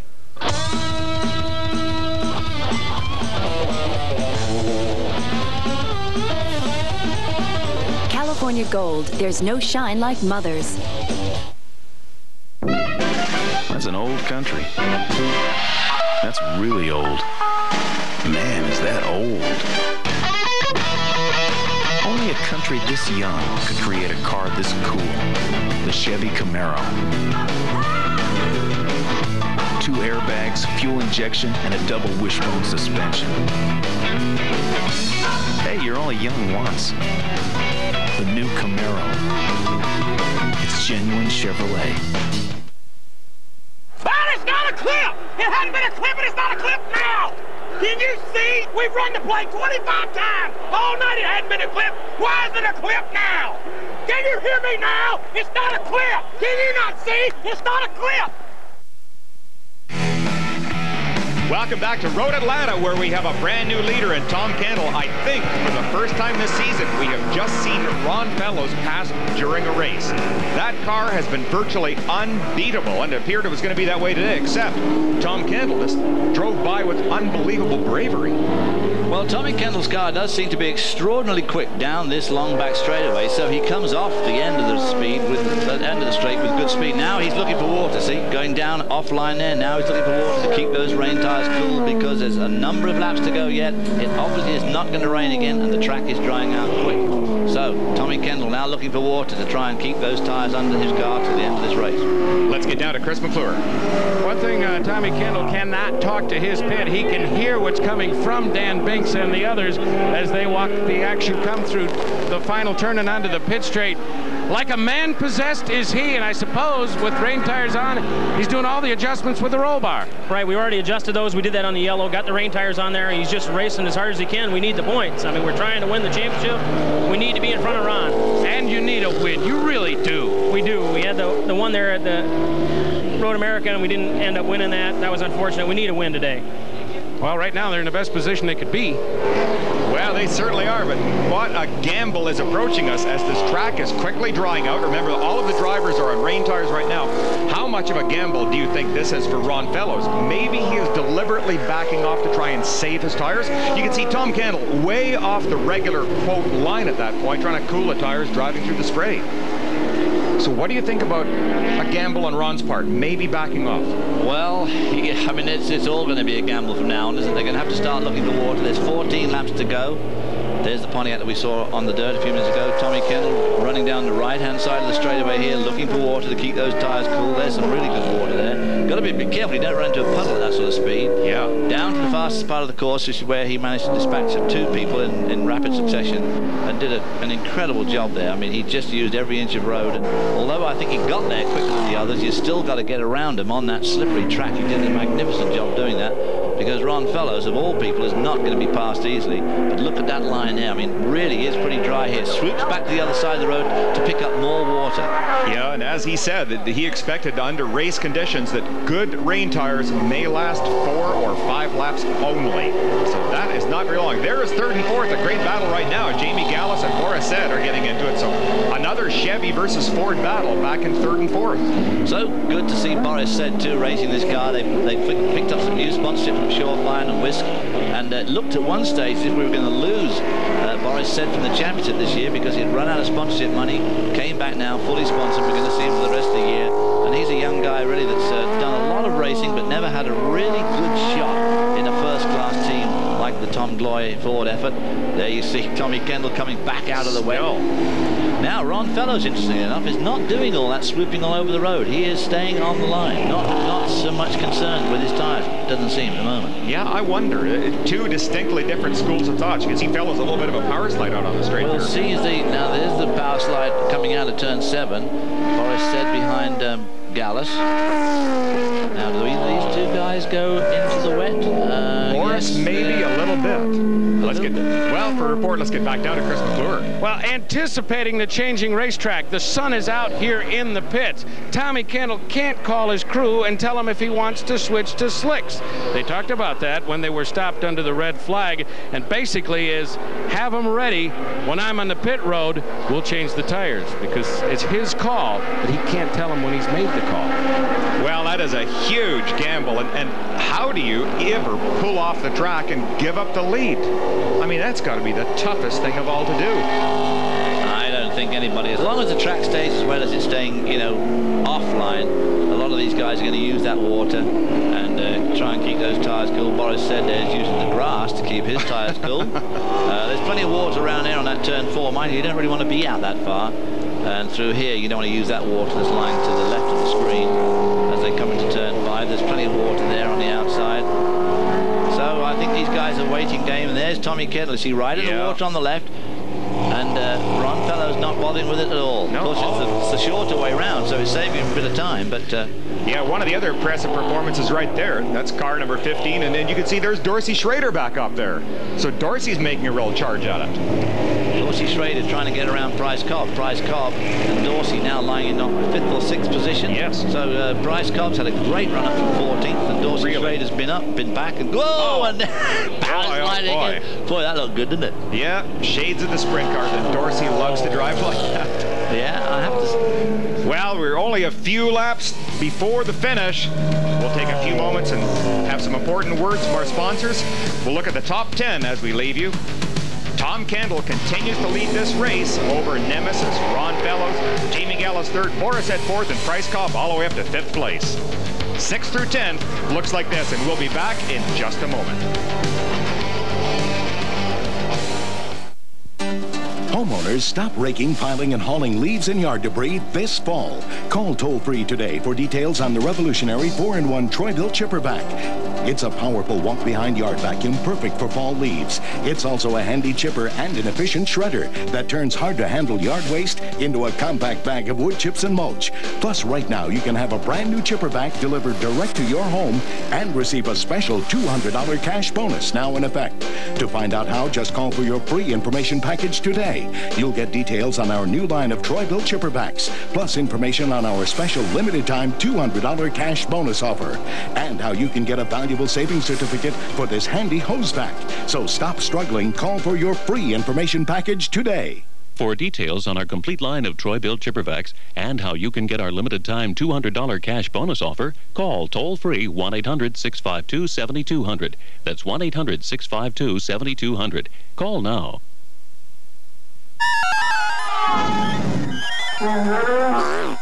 Hey, you always hear about what goes into oil. Well, I'm going to tell you what you'll get out of Kendall oil.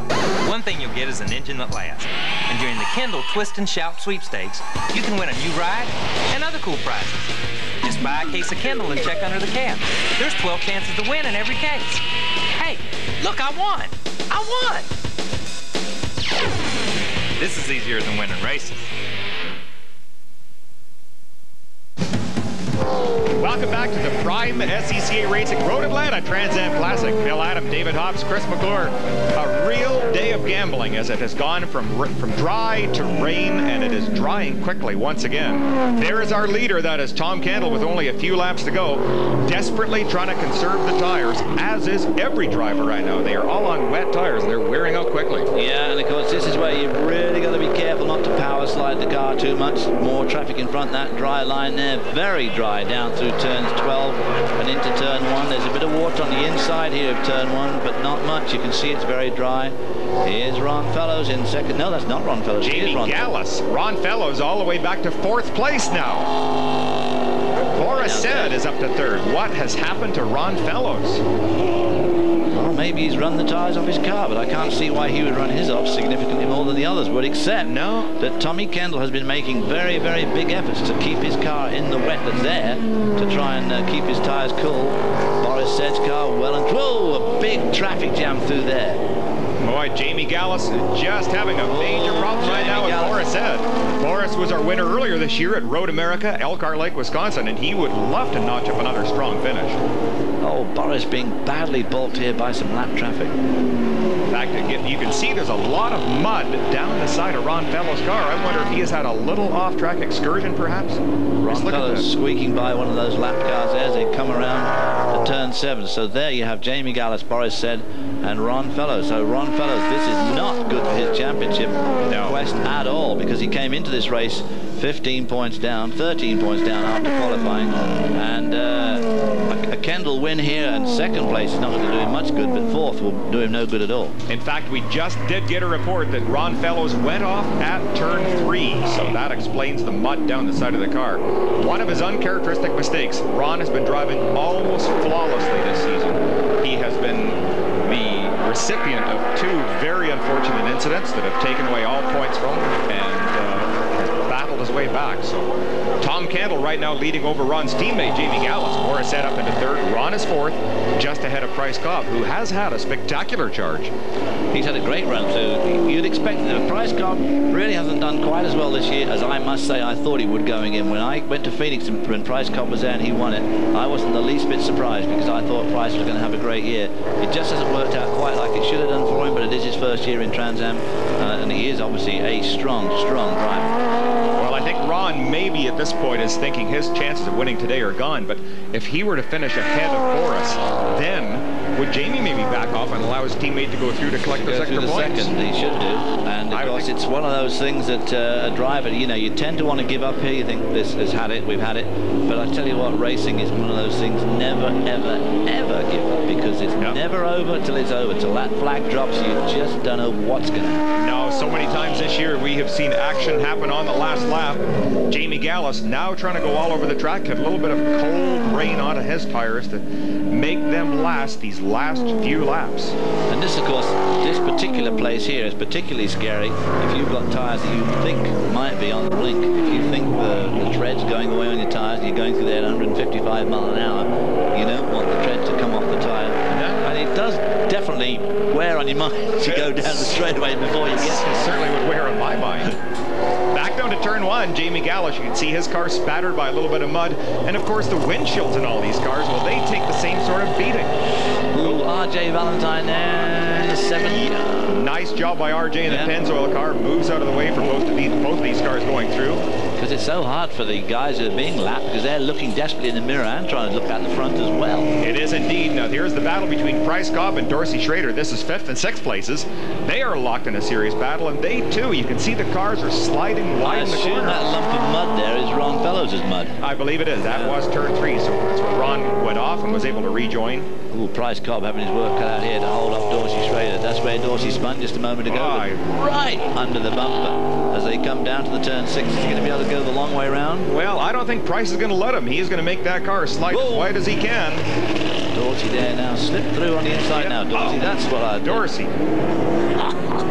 Oh boy, he's driving that car sideways today. Yeah, and it goes the more he does that. Oh, and that's Brian Till on the track. On the 6th car there. Now, if that car requires a pace car, if you're Ron Fellows, do you gamble? Do you dive in the pits for dry tires? Don't ask awkward questions like that. Oh, well, maybe this is the chance for Ron Fellows, but There's probably only 6 or 7 laps left, I would think. Major gamble. They may not bother with a pace car because to get a pace car out is going to take 3 or 4 laps. It's going to leave you about 3 laps of green flags. And it's a relatively safe spot, too, because it's the slowest corner on the track. So we are being advised there is a full course yellow, so whoa, here we go. Now you can bet the crew chiefs are talking to the car saying, okay, do you come in for slicks? Do you leave the rain tires on? Oh, man, this is the gamble time. Well, we'll find out exactly what does happen right after these words.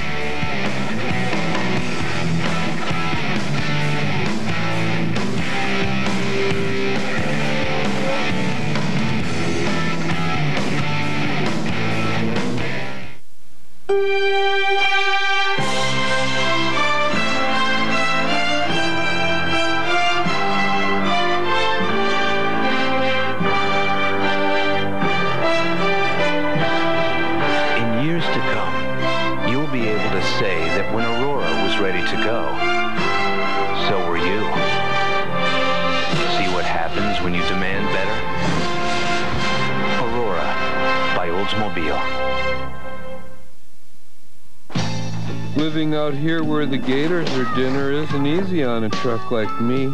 So when I'm blue, I have an idea that works. I pour down a bottle of Berryman fuel injector cleaner. Wow! I feel friskier. And you'll feel it in your vehicle too. I gotta run!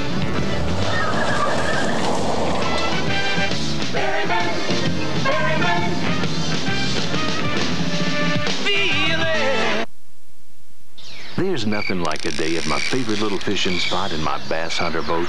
You won't find a more safe, stable boat anywhere. It's lightweight, easy to handle, and has plenty of room for 2 people plus gear. And did I mention affordable? Why, I didn't even have to negotiate a bank loan for my bass hunter boat. Yep, these days are golden thanks to my bass hunter. If you can picture yourself at your favorite fishing spot in a bass hunter boat, call 1-800-345-4689. Remember, the original bass hunter. Well, we are back at Road Atlanta, and if you like gambling in Las Vegas, you will love this racetrack because it is a place to be. You can see the line is drying out as they're trying to pull Brian Till's car out of this sand trap, one of the safety features around the edge of the track, and look at how clean this is becoming. Let's get down to Chris McClure. The call has been made for a second Highway Master car to come in. This one is Price Cobb. On the right side of the car, 2 slicks will go on, then they'll have to go to the other side. They can only have 3 people over the wall to work on the car, so these changes take a long time, but they've decided they simply can't get anything out of the rain tires. What's left underneath, they've gone to slicks. Well, I think it's perhaps a good call if you're further back in the pack, but Price was so far up. I don't know if I agree with that, David. Well, of course, the thing is now that we're getting down to like 6 laps to go. I think next time by will be only 5 laps, and I think you're rather off to let the tires last for 5 laps and stop at this stage and put slicks on. Well, you can see who is out of the race so far, and we're going to be coming back with the final few laps. Action is endless at this race today, and we're going to find out who wins the Trans Am Classic at Road Atlanta.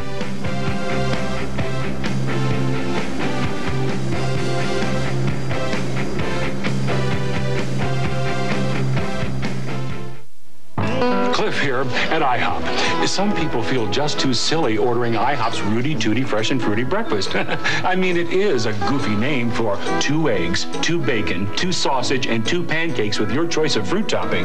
But you'd have to be a real wimp to be embarrassed by something like that.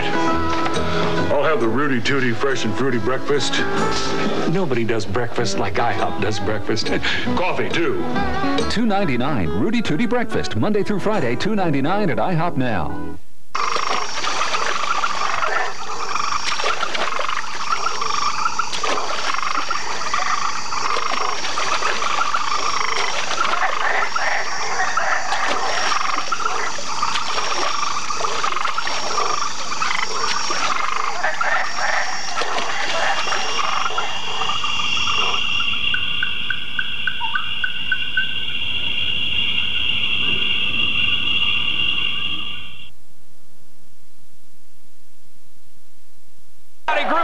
Section looking to make their mamas proud. Yeah, there you go, fellas.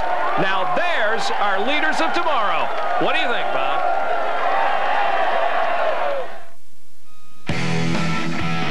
2 laps to go here at Road Atlanta. They're attempting to get Brian Till's car out of that trap, just right back in the distance. You can see the tow truck working, trying to get it away. There, they're just hooking it up right now. In fact, they have got it clear of the trap. So hopefully we will be able to resume green flag racing in just a moment. We apologize for a little bit of mist on our camera lens, but this heat and humidity is giving difficulties to everybody, not just the drivers. Brian trying to get around here without damaging the car. These cars do not have great turning circles. Not the thing to go shopping with. No, and they don't like donut turns either. No, they don't. Too heavy. And how do you make a U-turn in one of these cars, David? With difficulty. It is. Pace car down through the dip one more time. Now, we never get a chance very much to talk about what fills these tires. But earlier, Chris McClure found out. Bottled nitrogen is drier and more stable than air. Therefore, it has a number of applications in any race team. First application has to do with the tires. When they get them from Goodyear, they take out the air, they put in nitrogen, and when it heats up, it builds the pressure more predictably. Very, very stable. Same thing applies to the shock assembly. 250 pounds of pressure in here. When the heat builds, the nitrogen pressure builds more predictably. In the case of the tire gun, it's a matter of convenience. They can get the nitrogen easily to the pits. They hook it up here. They run the gun. It's also drier going through the mechanism so it doesn't wear out. Now, this other one is also a matter of convenience. A Rocket Sports crew member built this. It goes in the side of the car. You attach it here. What they call the bowling trophy then becomes a lifting mechanism for the car. When they're on the pad, they just simply lift it up, just like that. It is very predictable because nitrogen does not hold the same moisture content that air does, and as a result, when these tires do heat up and they get very hot, racing temperatures well over 200 degrees, you don't get that same expansion. So the predictability is so important. They love consistent race cars. Well, the cars are going around one more lap here behind the pace car. Now, Tommy Kendall came to Atlanta a day early this week to visit the Salvation Army's Bellwood Boys and Girls Club in downtown Atlanta. With an audience of nearly 75 kids, Kendall talked about racing and signed autographs, but more importantly, he spoke about following your dreams and setting goals to reach them. As a volunteer for Racers Who Care, Kendall visits groups of children and teenagers at almost every Trans Am event. I'm proud of that as any of my racing accomplishments, mainly because all the championships I've won. A really nice effort by a really nice guy, Tom Kendall. And Tom Kendall is our leader right now.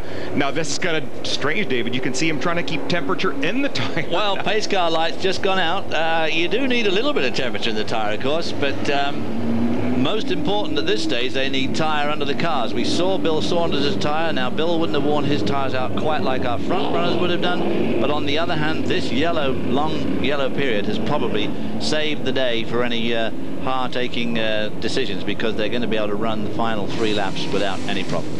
Well, they're just taking one last look at the back straight before they see the green flag. This is what our top 10 looks like. Tom Kendall continues to lead over Jamie Gallus. 6 through 10 is like this.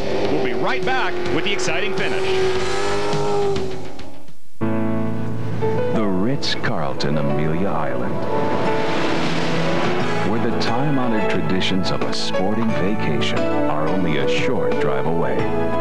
Experience unsurpassed amenities, uncompromised personal service, and the inspirational elegance and timeless beauty of our Grand Beach Resort. The Ritz-Carlton, Amelia Island, just minutes north of Jacksonville, Florida. Hey, one oil says it's got special molecules. Another says it's for little engines. One even makes it sound like oil can think. Come on. What's the square root of 4? See, I use Kendall oil because it lets my engine do the talking. So next time you change oil, be smart. Use Kendall. Win a 95 Pontiac Grand Prix and other cool stuff. Get a scratch and win game card when you have your oil changed at a participating Kendall dealer. Kendall Motor Oil. Hey man, buy it.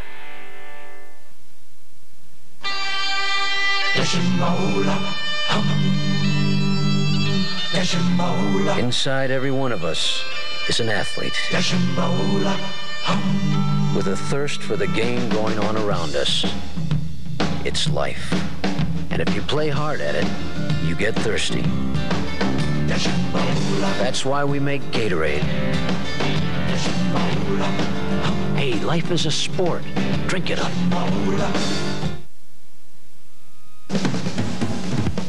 Back at Road Atlanta, we are expecting to see the pace car peel off the track and drop into the pits, and we will have our final few laps of racing here. And boy, what a gamble, David.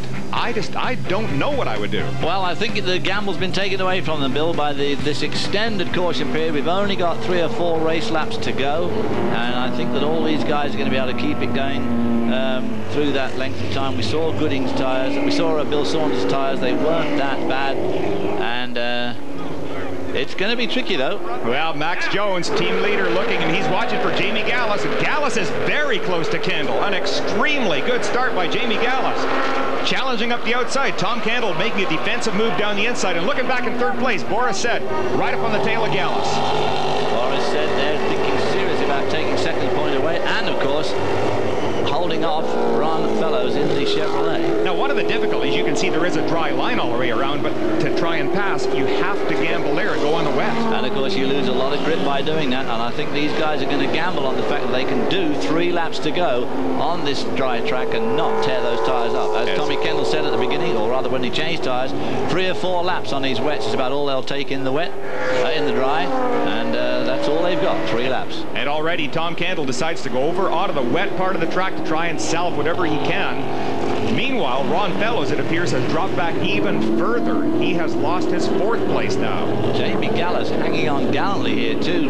Tommy Kendall, Tommy Kendall looking for some water. Somebody well off the track there. That's Scott Sharp, was way off. Look at again, Fellows' car, the front of his car is covered with mud. Ron may have had another off-course excursion. John Gooding now tries to get past. Wow, John Gooding weaving around there, trying to get around Scott Sharp. That looks a bit hairy. A lot of people having really good runs today. Jamie Gallus still in a serious challenging position. They have both pulled away from Boris Said, who is running in 3rd, but look at Jamie. Jamie Gallus holding on brilliantly here to Tommy Kendall. He is really strong today. Again, Kendall goes for the moist part of the track. Gallus follows him and then goes back up the outside.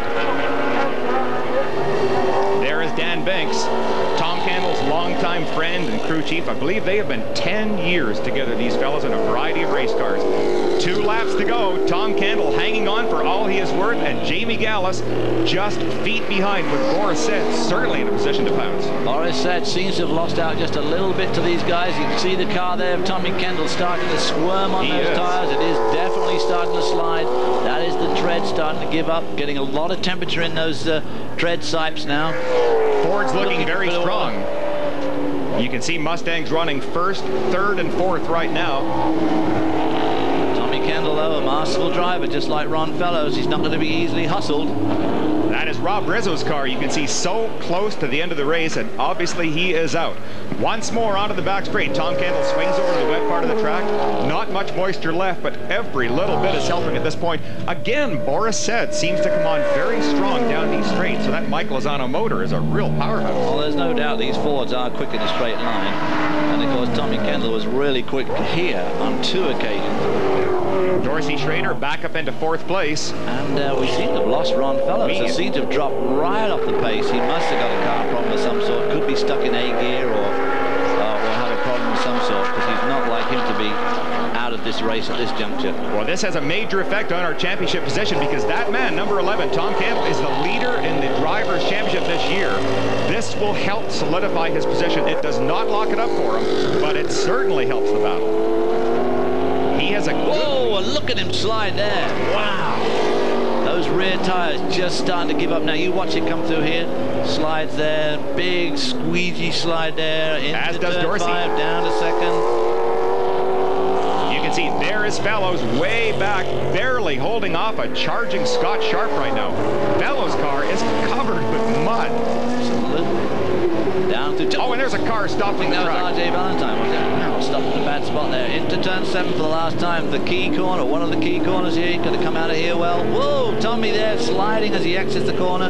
Not going to bother with the water this time. I wouldn't think he's going to take it too far out of his way. He's going to stay on line and make sure. I would agree. And look at Jamie, how close he is. Jamie Gallus looking to get around. Good on. Danny Biggs can't look. He does not want to watch this. Here is Jamie's chance, David. Oh, Oh, it's a bad place to take a chance, although Tommy Kendall did it to him under the bridge. Now's his chance to try and slide by Tommy Kendall as they come down to turn 12 for the last time. It's going to be really close. Tommy Kendall is going to be the winner of the Road Atlanta Trans Am Classic, right to the edge of the road for the checker flag. Finally, he gets his first win of the season. Jamie Gallus, an excellent second-place finish. What a race from Jamie Gallus. Ron Fellows has crashed. He is stopped on the track. I think he crashed in the dip. Hard to tell exactly where that was, but boy, oh boy. Let's get down to Chris McClure. Huge celebration breaking out here.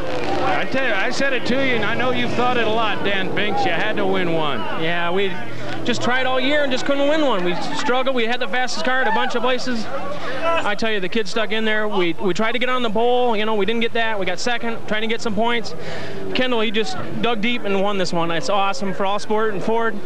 Great deal. I tell you what, you've been with Tom and you won some races along the way, but I don't know. I don't want to put words in your mouth, but I suggest it might be the sweetest. Well, maybe the sweetest. We've been a little dry spell here, and we're real sweet about this one. We really like that, and thanks a lot.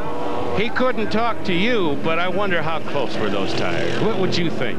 Oh, the tires are done, I'm sure. We were just trying to keep them pumped up so we didn't think they were bad. You know, he knows what it feels like, so he did an absolutely fantastic job. So Tommy Kendall, with this man's help, takes a big step toward a title. I don't think it's wrapped. No, it is not wrapped, Chris, but you can tell how important it is from the emotion and the emotion that not only was in his voice, but in his eyes. Very, very important day for this young man, Danny Binks. Really, genuinely, one of the nice guys in the Trans Am Series, and there are sure a lot of them. Well, a heartbreak day for Ron Fellows. You can see he did not complete the last lap. His points championship hopes. I think he got tagged into Scott Sharp's car there. The rear end is all hanging off. I think they had it coming together there, just coming out of turn 5. I think you're right, too. I think that's exactly what happened. Maybe we can get Chris to talk with Scott Sharp and find out, but this is going to seriously damage championship hopes for Ron Fellows. He has worked his heart out, as has this guy, Tom Kendall. Boy, what a season. I wouldn't have thought it possible to see Tommy Kendall go through a season this far without winning. No, I agree. It's quite extraordinary that he hasn't had a win, considering he's been on the pole so many times. He's set so many fast laps.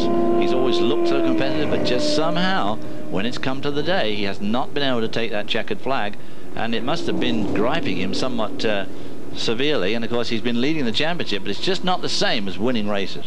Well, we're going to get a chance to talk to these people and a lot more when we come back right after these words. Don't go away. Road Atlanta will be back in your living room in just one moment.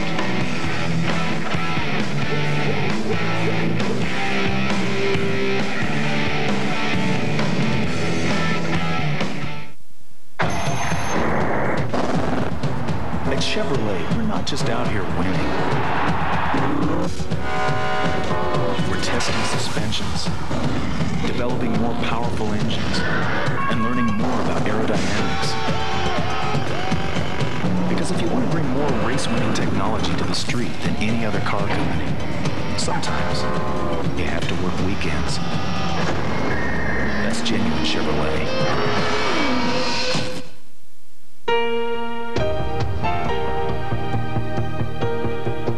The difference between winning and losing a championship isn't anything big. Usually you can measure it in tiny fractions of an inch. That's why every IndyCar champion out here drives on Goodyear Eagles. In a sport driven by precision, Goodyear gives us one less thing to worry about. Goodyear, #1 in racing, #1 in tires. I've tried different cars and different engines, but I think I'll stay with Goodyear. Power up with a power-engineered system from Competition Cam. Matching components for peak horsepower. Cams, lifters, springs, valves, rockers, timing sets, and push rods. An unbeatable system. Power-engineered components produce outstanding power and outstanding torque. Cam Help is your toll-free link to the Competition Cam's technical department. Call 1-800-999-0853.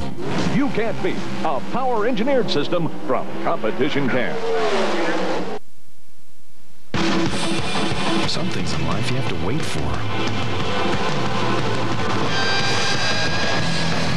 A car of your dreams shouldn't be one of them.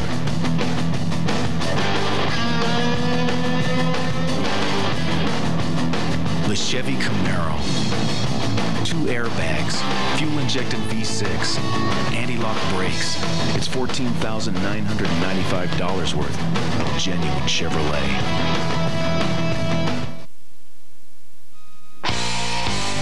Welcome back to Road Atlanta. The celebrations are about ready to start. There is the winner of our Raybestos Rising Star Award. That is John Miller, a newcomer to the series, and he's got to be a pretty happy young man today.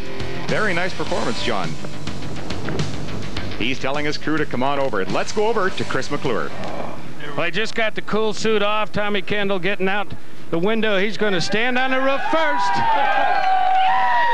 And the Ford folks gathered around are certainly pleased with this moment in the Georgia sunshine, as it turned out. Tommy? We get a little bit of a shower, precursor to the victory stand in just a couple of minutes. A few weeks ago, he said, or suggested, finally. That one you didn't keep. This one you're gonna. Oh, no doubt about it, man. My hat's off to the Roush guys. You know, they've kept digging, and guys have had a lot of momentum on us, and everyone thinks we were just going to cruise to the championship. But tell you what, the conditions like they were today, I was flying blind. So I'd like to thank God for a nice, safe race. He must have been driving because I couldn't see where I was going. And the all-sport car was the class of the field. You know, it was a tactical race, but these guys kept me well informed. I couldn't talk back to them, so they had to figure out what I wanted. It was, you know, it's tough to see Ron have those problems on the last lap there, but we've had our share as well. How much were the bars able to affect the car and give you the setup you needed after the red? I mean, you talk about it, but you can't do mechanical adjustments. No, we have the adjustable bars inside the car, and you know, you can play with the brake bias a little bit, and you have to just alter your driving style. You know, the guys, I'm sure you could see me searching for every last bit of water I could find, and if I could have talked to the crew, I would have probably convinced them to put slicks on when the last yellow came out. But I guess I'm glad I didn't. But I'd like to say hi to everybody at home. I'm tickled. You know, this has been a long time coming. Big step toward the ultimate goal. Sure is. You know, we'll just keep digging. Well, a worthwhile battle today for Tom Kendall because it sure tightens up the points battle. Now the lead is Chevrolet 75 over Ford at 71, and that means the final showdown is going to come at Sears Point in California. Huge, huge battle coming out there, folks. Well, this presentation of the 10th round of the 1995 SCCA Trans Am Championship is being brought to you by Chevrolet. One automotive company has won more races over the last 30 years, genuine Chevrolet. From Road Atlanta, this is Bill Adam for David Hobbs and Chris McClure, thanking you for joining us and reminding you to be with us October 8th as we bring you the grand finale from Sears Point Raceway. The final chapter, and what a story it promises to be.